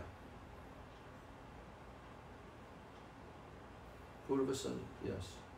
Sukritira Purva Sanchitai, that's what it is. Sukritira Purva Sanchitai. That means that Satsanga Prapyate. Satsanga is attained by what? Purva Sanchitai Sukriti. By previous lives, Yes. combination of previous lives, Yes. Sukriti. Right. Okay? We also know that in those previous lives Sukriti, part of that Sukriti that is coming is from seeing the Vaishnava, Right. or even unconsciously doing some service for them, whatever. Right. Or even All different types of initiation, Sukriti. Yeah. Yeah, all different types of Sukriti. Yeah. It accumulates. When it accumulates to a certain point, then Bhakti. that sadhu sangha that comes to that jiva, and the jiva actually becomes capable of associating with that sadhu and following the instructions, taking initiation and so forth, then very deep impressions of bhakti are now implanted. But before that, mostly Sukriti. Right. Even Guru Govinda Maharaj used to say that ISKCON is a very big Sukriti making machine Mm-hmm. for all the jivas. So much Sukriti is being made. And of course, Gaudiya Mat and all. But the Bhakti Lata Bija, Mm-hmm. okay, that requires some reception, some conscious reception. Even if for only a short time someone came and they were sincere for some time. So they will be given another opportunity, and then in the next life, Yeah. that same seed can be watered. Right. But also, he's also receiving in the next life, Yes. Bhakti Lata Bij. Exactly. This Now, is you know, in this, in the Chaitanya Charitamrita, where it's describing the Gundicha Marjana, Lila, cleansing the Gundicha. And then Srila Bhaktisiddhanta Saraswati, Prabhupada includes temple. purports, purports from Bhaktisiddhanta Saraswati, describing what does this mean? What is the meaning of this pastime? And it means cleaning the heart, cleansing the heart. Mahaprabhu himself is showing and instructing. And there, he's dividing all these different, you know, little twigs and dust, and then the finer dust particles and all this. And it's all different types of anartas, referring to different types of anartas. And then there's a mention there about the Bhakti Lata Bij, also in the chapter of Chaitanya Charitamrita in Rupa Siksha, as Mahaprabhu is discussing the Bhakti Lata Bij. What constitutes the Bhakti Lata Bij? Prabhupada is saying there, it constitutes all the instructions regarding the execution of bhakti and the following of those instructions. This is all constituting the Bhakti Lata Bij, you know. So the Bij itself is it's like the Lata, the Bhakti Lata. It's an analogy. right. So the Bij is also an analogy. Yeah, Bij is in there. This is exactly Yes, right. Because, but- for example, Right. the Bij is the starting point, like a Shraddha. It says it's one of the Yes. beginning. Yes. Bhajan Kriya is higher. Yeah, it's true.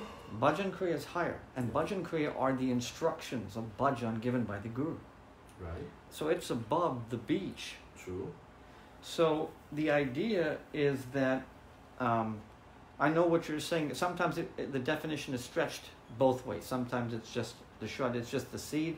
And sometimes you're saying actually the full seed is where all the instructions are actually being followed and practiced. But there is no Yeah. death, really, to be honest. That's it. No, yeah, We're but- just like continuing like yeah, a day but and night, day and night, what day we're and talking night. about is that does the seed, for someone who just gets it, but doesn't do any practice, doesn't get much practice in there, does that translate into the next life where they pick up where they I'll left give off? you an example. Like yesterday, what you did. I'll give you an example, an actual living example. Uh-huh. Once I was in Russia, in the city called Sochi, in the south of Russia. There was one lady there who had somehow, she had gotten Harinam initiation, I think in ISKCON perhaps. And we were about to leave Sochi to go to Moscow to be at Gurudev's festival, which was his second festival in 2001. He had already been once to Russia. This is the second one. And so this lady, you know, she came to one of my programs, one or two of the programs that I was giving in a devotee's house there. And then she learned that we're going to Moscow to Srila Gurudev like this. So, you know, she decided, okay, I'm going to come also. And when she came there, there were about 200 devotees who were getting initiated by Gurudev. And we were going over their names, because Gurudev wanted us to very responsibly understand who each person is, what's their history, have they been a devotee, for how long, all of these kind of things. Gurudev didn't want just anybody and everybody, but he was trusting the senior devotees, not just us, but also the senior Russian devotees, and their recommendations and so forth, right? So this lady didn't have any senior Russian devotee or anyone to recommend her. And I also could see in her that she wasn't really ready. She's seeing Gurudev for the first time, right? And then she became very intense with me, because I was sitting there and I'm giving the permission, or not, right? She said, I need to get Diksha. I need to get these mantras. You have to give me these mantras. And she just kept on pressing and pressing and pressing. So finally, I looked at her, and I'll tell you why I said to her what I was going to say to her. That I'll tell after. So I told her. I says, okay, listen. I'm going to recommend you, and you can receive from Srila Gurudev, but you must follow, and you have a responsibility not only to him, but to me, because I'm recommending you. Now, why did I say that to her? Because a few years before that, what was it, 1999, 2 years before that, when I brought the first devotees from Russia to Kartik, because I went in 99 to Russia, and then the first group of devotees came, and there was about a dozen or 15 of them, and you know, a lot of most of them, they were coming from ISKCON. And some of them had had initiation in ISKCON, but now they wanted to come to Gurudev. So, you know, Gurudev readily accepted, toward the beginning of Kartik, that they received Harinam. But then, like 2 weeks later, we're in Govardhan. And now, all of them, they wanted to take Diksha from Gurudev, you know. Some of them had been devotees for a number of years, and, you know. But when I came to Gurudev with their names in the morning, and I said, Srila Gurudev, they really want to receive, and they don't know if they'll be able to come back. I mean, this is before Gurudev went to Russia. So nobody knew whether Gurudev will go there, or if these devotees will be able to come, because at that time, so many of them were very poor also. You know, so So Gurudev looked at me with a very serious look, because I was kind of beseeching him, please accept these devotees, give them. And then Gurudev said, I do not know them. You are recommending them to me. So, responsibility is on your head. And he went boom on my head like this. Oh my God. So after that, It's heavy. I was very careful about who I'm recommending to Gurudev. Right. Because some of those people who were recommended, they also didn't stay. Okay? So now I'm there in Moscow with this lady, and I told her like that. I told her, you have a responsibility to me and to Gurudev, you know. What happens after the festival? 1 week later, she leaves, goes back to ISKCON, never heard from her again. Did she get the Bhakti Lata Bij from Gurudev?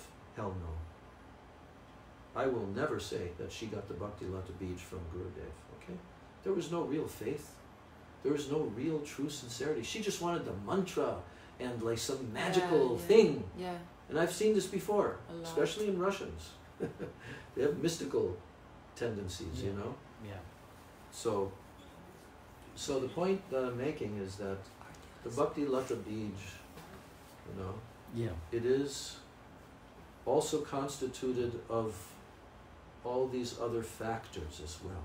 Because Bhakti Lata Bija also means Krishna Seva Vasana, right?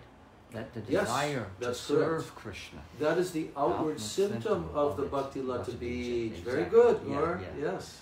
So that, if it's not there, then that symptom is not. What I'm trying to say is, for example, one of the symptoms of Bhakti, what Bhakti Sri Maharaj used to say, if someone has simply seen a sadhu, Bhakti has started for them.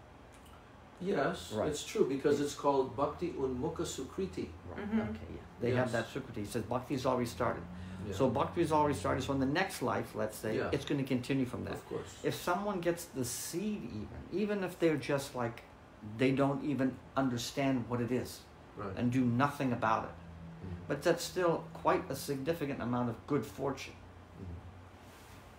So, you see what I mean? That's such a huge amount of We're not saying that it's not good fortune. Exactly. And then in the next life, because they have zero sanskars and no intelligence, and that can be built upon. There's no doubt. Yes, that's what I'm saying. Of all the, you know, hundreds and hundreds of initiations Gurudev gave, but how many of them have actually continued? Yes. I mean, I've gone to Malaysia many times with Gurudev. So many Indian people came and they took initiation, and then you never see them again after. Right. And there's a reincarnation also. People, they don't think about that. I mean, it's a continuum. Yeah. Well, if you saw the we're just continuing till that we reach the final stage. Yeah, I mean, that's what we're saying. There's no stop. It continues. We have pause button, but this is not the point that we're discussing. Right. Because I'm discussing, exactly. you know, what actually constitutes the Bhakti Lata Bij, and whether or not someone has received it in a particular life from a particular guru. Yes, right? exactly. So they will need to have more gurus in future lives. But what's being talked about here by Sant Gosvāmī Maharaj is that intense Sri Guru Charana Satya Tahara Sevaka Nitya. The lotus feet of Sri Guru are truth, and I am eternally his servant. Right. So the relationship of servitude that the disciple establishes with Sri Guru Pada Padma at the time of Diksha is eternal. So even in the perfected stage, in Sri Krishna's eternal pastimes, this relationship exists in a special form. Thus, in order for the jiva to realize his position as the eternal servant of Sri Krishna, it is absolutely necessary for him to serve Sri Guru Pada Padma. For this very reason, Srila Rupa Goswami has stated in his Bhakti Rasamrita Sindhu, Vishram Bena Guror Seva Sadhu Vartmanu Vartanam, that one ought to render intimate service to Sri Guru and follow the path of the sadhus. That is what it means. That without this intimate service, Vishram Bhav, what does it mean? Gurudev explained, Vishram Bena Gurur Seva. That Vishramba means deep love and affection. And feeling him to be the most intimate person. much more intimate than any family member or anything of this world. Yes. So Sri Gurudev is the personification of Sri Bhagavan's mercy. In terms of potency of mercy, Sri Guru and Sri Bhagavan are one. Bhagavan possesses all potencies, and among all his potencies, his mercy potency reigns supreme. All other potencies of his are subordinate to this potency. Although Sri Gurudev is not omnipotent, the omnipotent Bhagavan is under his sway due to the power of his prema. Therefore, the mercy of Guru is all in all. Okay. So, after I completed this essay, I gave it to my senior godbrother, Sri Bhakti Sudhir Yachak Maharaj, who then sent it with great delight to Sri Dham Mayapur, where it eventually reached the lotus hands of Srila Prabhupada. This is still Sant Gosvāmī Maharaj. Once Srila Prabhupada read it, he gave it to Sri Pranavananda Brahmachari to read, and he said, "What Radharaman has written is correct. It is a matter of great delight that he has gained such spiritual insight at his young age. His conclusions in this essay are perfect and factual, and it should be published in our magazine Dainik Nadia Prakash for all to read." Later, Srila Prabhupada personally sent me a letter conveying his blessings to me. So Vaishnavas like Śrīmad Bhakti Kumuda Santa Gosvāmī Maharaj and many other disciples of Srila Prabhupada Bhaktisiddhanta Saraswati Thakur are Mahan Vibhutis, great personalities.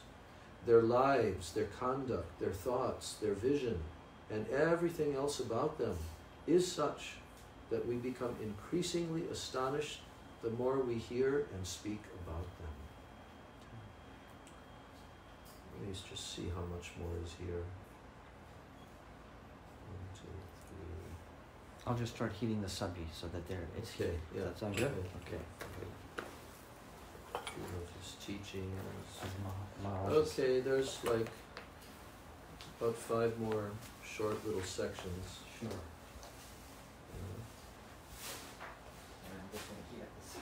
Everything right now.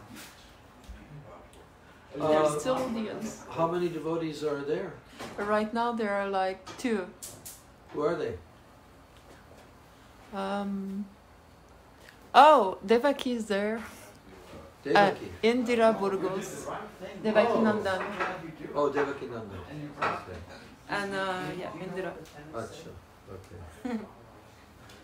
But many before. Oh, okay. So,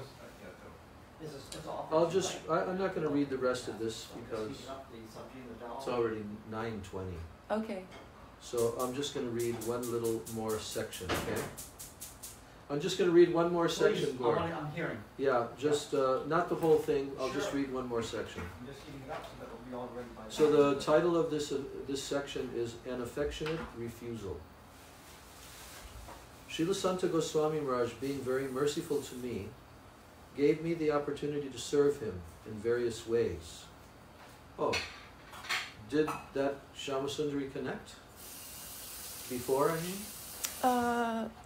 No, I don't know. Because they all goes. Okay. But she will probably come. Yeah. So once my Guru Maharaj sent me to Puri, along with our Pujapad, Yashoda Jivan Brahmachari, Pujapad Acharya Maharaj, whose name was Gauranga Prasad Brahmachari at the time, and others, for the important work of acquiring the property of Srila Prabhupada's birth site in Jagannath Puri. So while we were there, we stayed with Srila Santa Goswami Maharaj in a small house that he had purchased for the purpose of converting it into a mutt. When the time of the Rath Yatra festival came, I sent Gauranga Prasad Prabhu to humbly request Srila Santa Goswami Maharaj to allow us to stay in a nearby Dharmashala during the upcoming festival, since many of his disciples would be coming to stay with him in the small house. We could return after the festival, but we did not want to impose on Srila Maharaj or his followers. So upon hearing our request, Srila Santa Gosvami Maharaj affectionately yet firmly replied in great surprise, "How is it possible that I can accept this?" The words, "Yes, you can stay somewhere else," can never come from my mouth. Why? Because the work you came here to do, purchasing the property of Srila Prabhupada's birth site, was actually our duty, since we are his disciples. But we have not made the slightest endeavor for that. And we see that you are very enthusiastically accomplishing this work. Therefore, it is impossible for me to accept your proposal, and I request that although we are unable to provide you with so many facilities, please make any necessary adjustments with the facilities that we are capable of providing so that you can peacefully stay with us. A Vaishnava never considers, this place is ours and we can manage everything. Everything should be done according to our desires. Instead, they think, no, this is not our place. This place belongs to the Vaishnavas, and we are its members, not its owners. We will cooperate with whoever comes, accommodating them according to the available facilities.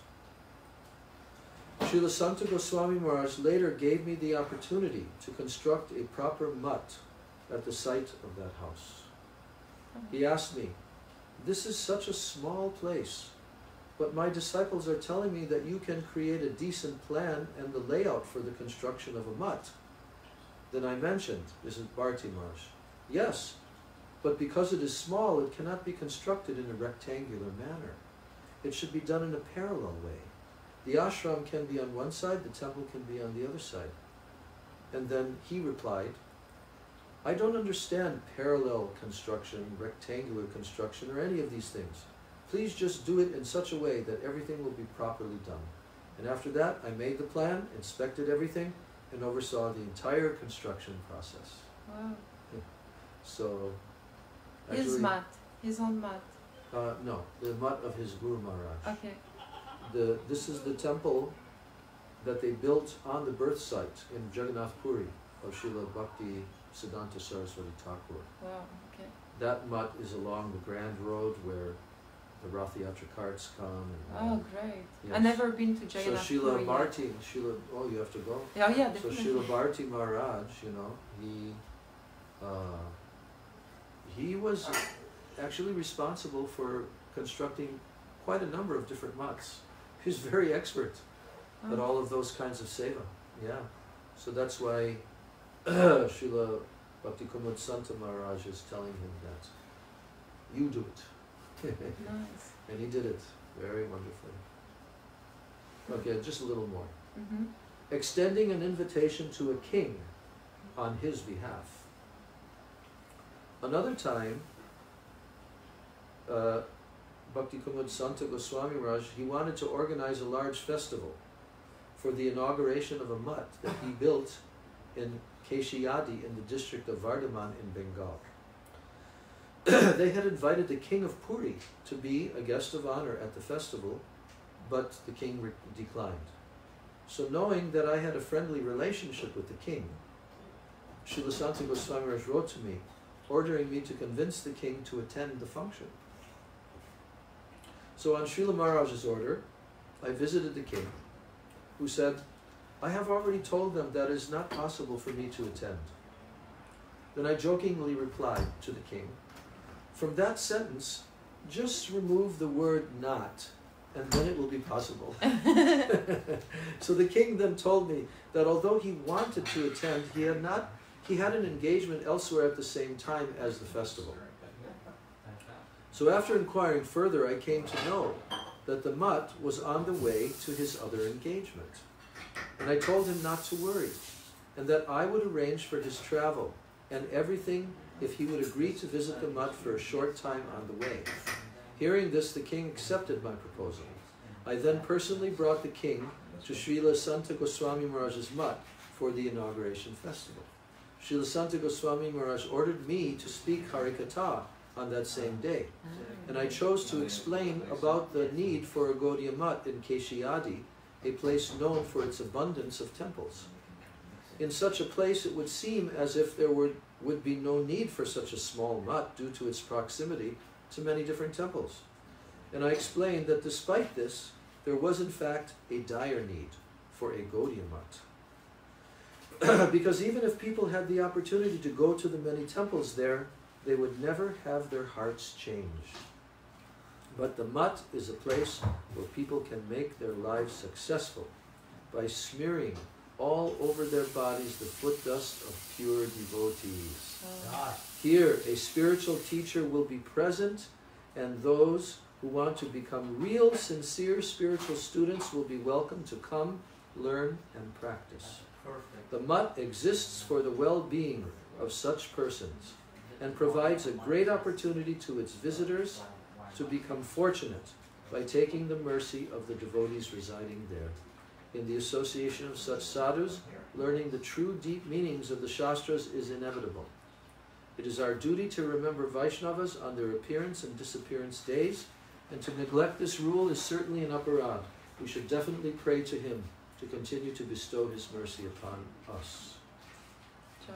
So during our time together in Keshiyadi, Srila Santa Gosvami Maharaj and I received the opportunity to visit the appearance place of Sri Rasikananda Dev, a disciple of Sri Shyamananda Prabhu.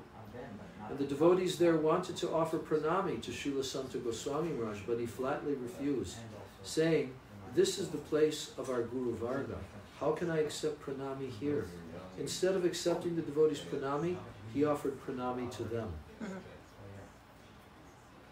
And then he tells, oh, here's a nice photo of Srila Bharati Maharaj with Srila Santa Goswami Maharaj.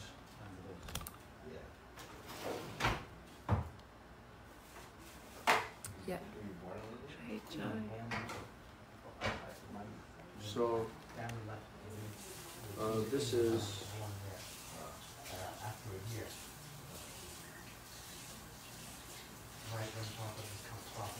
yeah, we're almost near the end. I might as well finish it.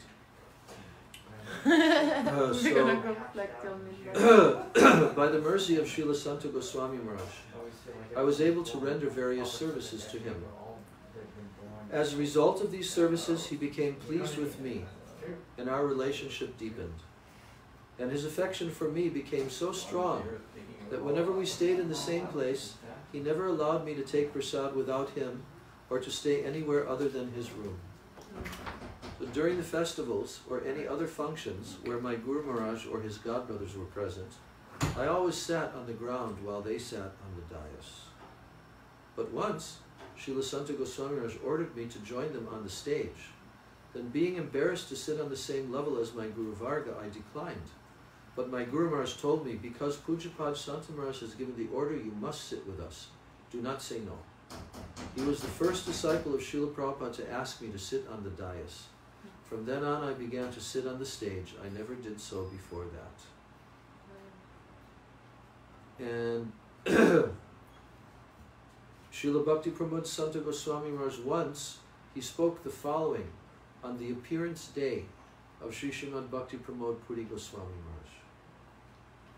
Quote, two of our most worshipful Vaishnavas, Srila Bhakti Pramod Puri Goswami Maharaj and Srila Bhakti Hridaya Van Goswami Maharaj, they mercifully brought this unworthy soul to the proximity of His Divine Grace, Srila Prabhupada, whereby I attained the shelter of His lotus feet.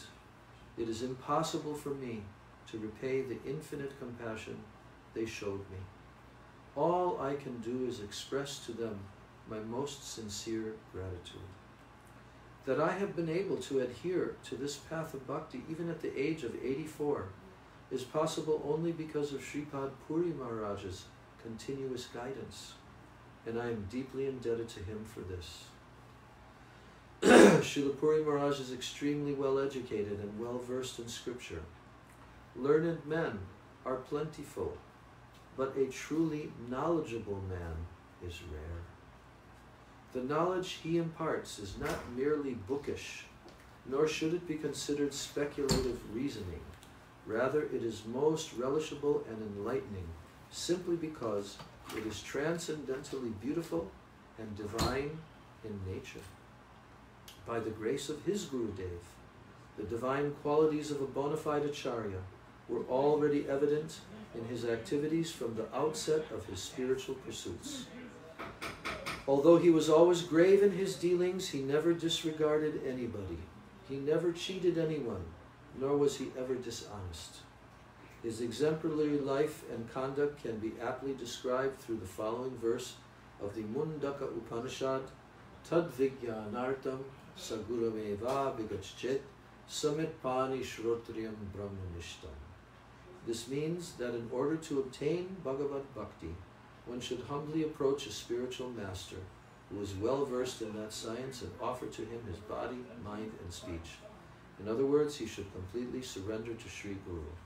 I consider myself Sri Puri Maharaj's younger brother, godbrother, and he is also my Siksha Guru, from whom I have learnt the subtleties of the Vedic scriptures.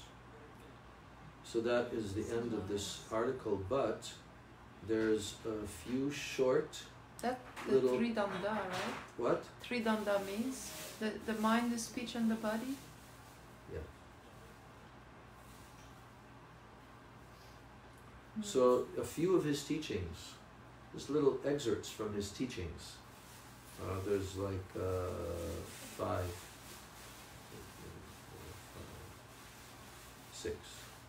six little excerpts from his teachings. The following are a few of Sri Santa Gosvāmī Maharaj's teachings that left an indelible impression in my heart. Quote, in order to taste Bhakti Rasa, two components are indispensable. Two components, a realized speaker and a sincerely inquisitive listener. Our inability to experience this rasa is solely due to an absence of either of these two requirements.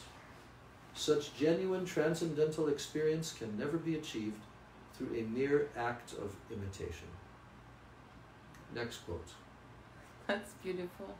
Sri Guru is an ocean of mercy, whereas the material world is an ocean of birth and death. The only means to cross over this woeful ocean is to surrender exclusively to the lotus feet of the spiritual master. Sri Guru has no occupation other than performing Bhagavad Bhakti, and by the infinite grace of his preceptor, he is well versed in every aspect of the transcendental realm. Having already obtained the mercy of his predecessor acharyas, he too possesses all the qualities of a true acharya, and thus Sri Guru is qualified to bestow blessings on others and deliver the fallen souls.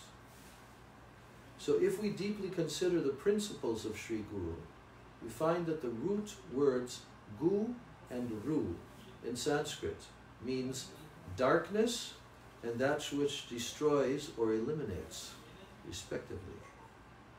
Gu, ru. That which destroys and eliminates darkness.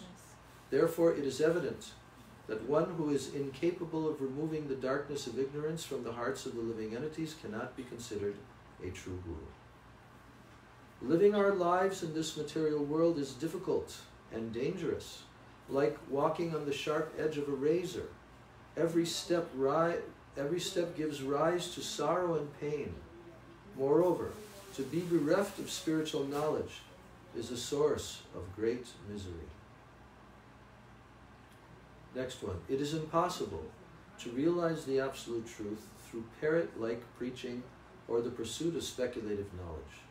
The purports of the Vedic scriptures are revealed through the medium of Sri Guru only to the surrendered bhaktas who serve the spiritual master with the same completely pure and unalloyed devotion with which they serve Bhagavan. Wow. And the last quote here, real education begins when one's capacity to learn is directed toward serving Sri Hari. Again, real education begins when one's capacity to learn is directed towards serving Sri Hari. Many individuals study scriptures merely to exhibit their half-baked knowledge, but such ambition is strictly forbidden. True knowledge is that which inspires one to seek the service of Bhagavan. Gaur Premanand. Srila Bhakti Kumuda Santa Gosvāmī Mahārāja ki jai. Srila Akinchana Kṛṣṇadāsa Bābājī Mahārāja ki jai. Gaur Premanande. Vancha kalpatarubhyascha Kripa Sindhu Bheva Cha Patitanam Pavanebhyo Vaishnavebhyo Namo. Bhaktivedanta Padmanabha Maharaj Ki Jai.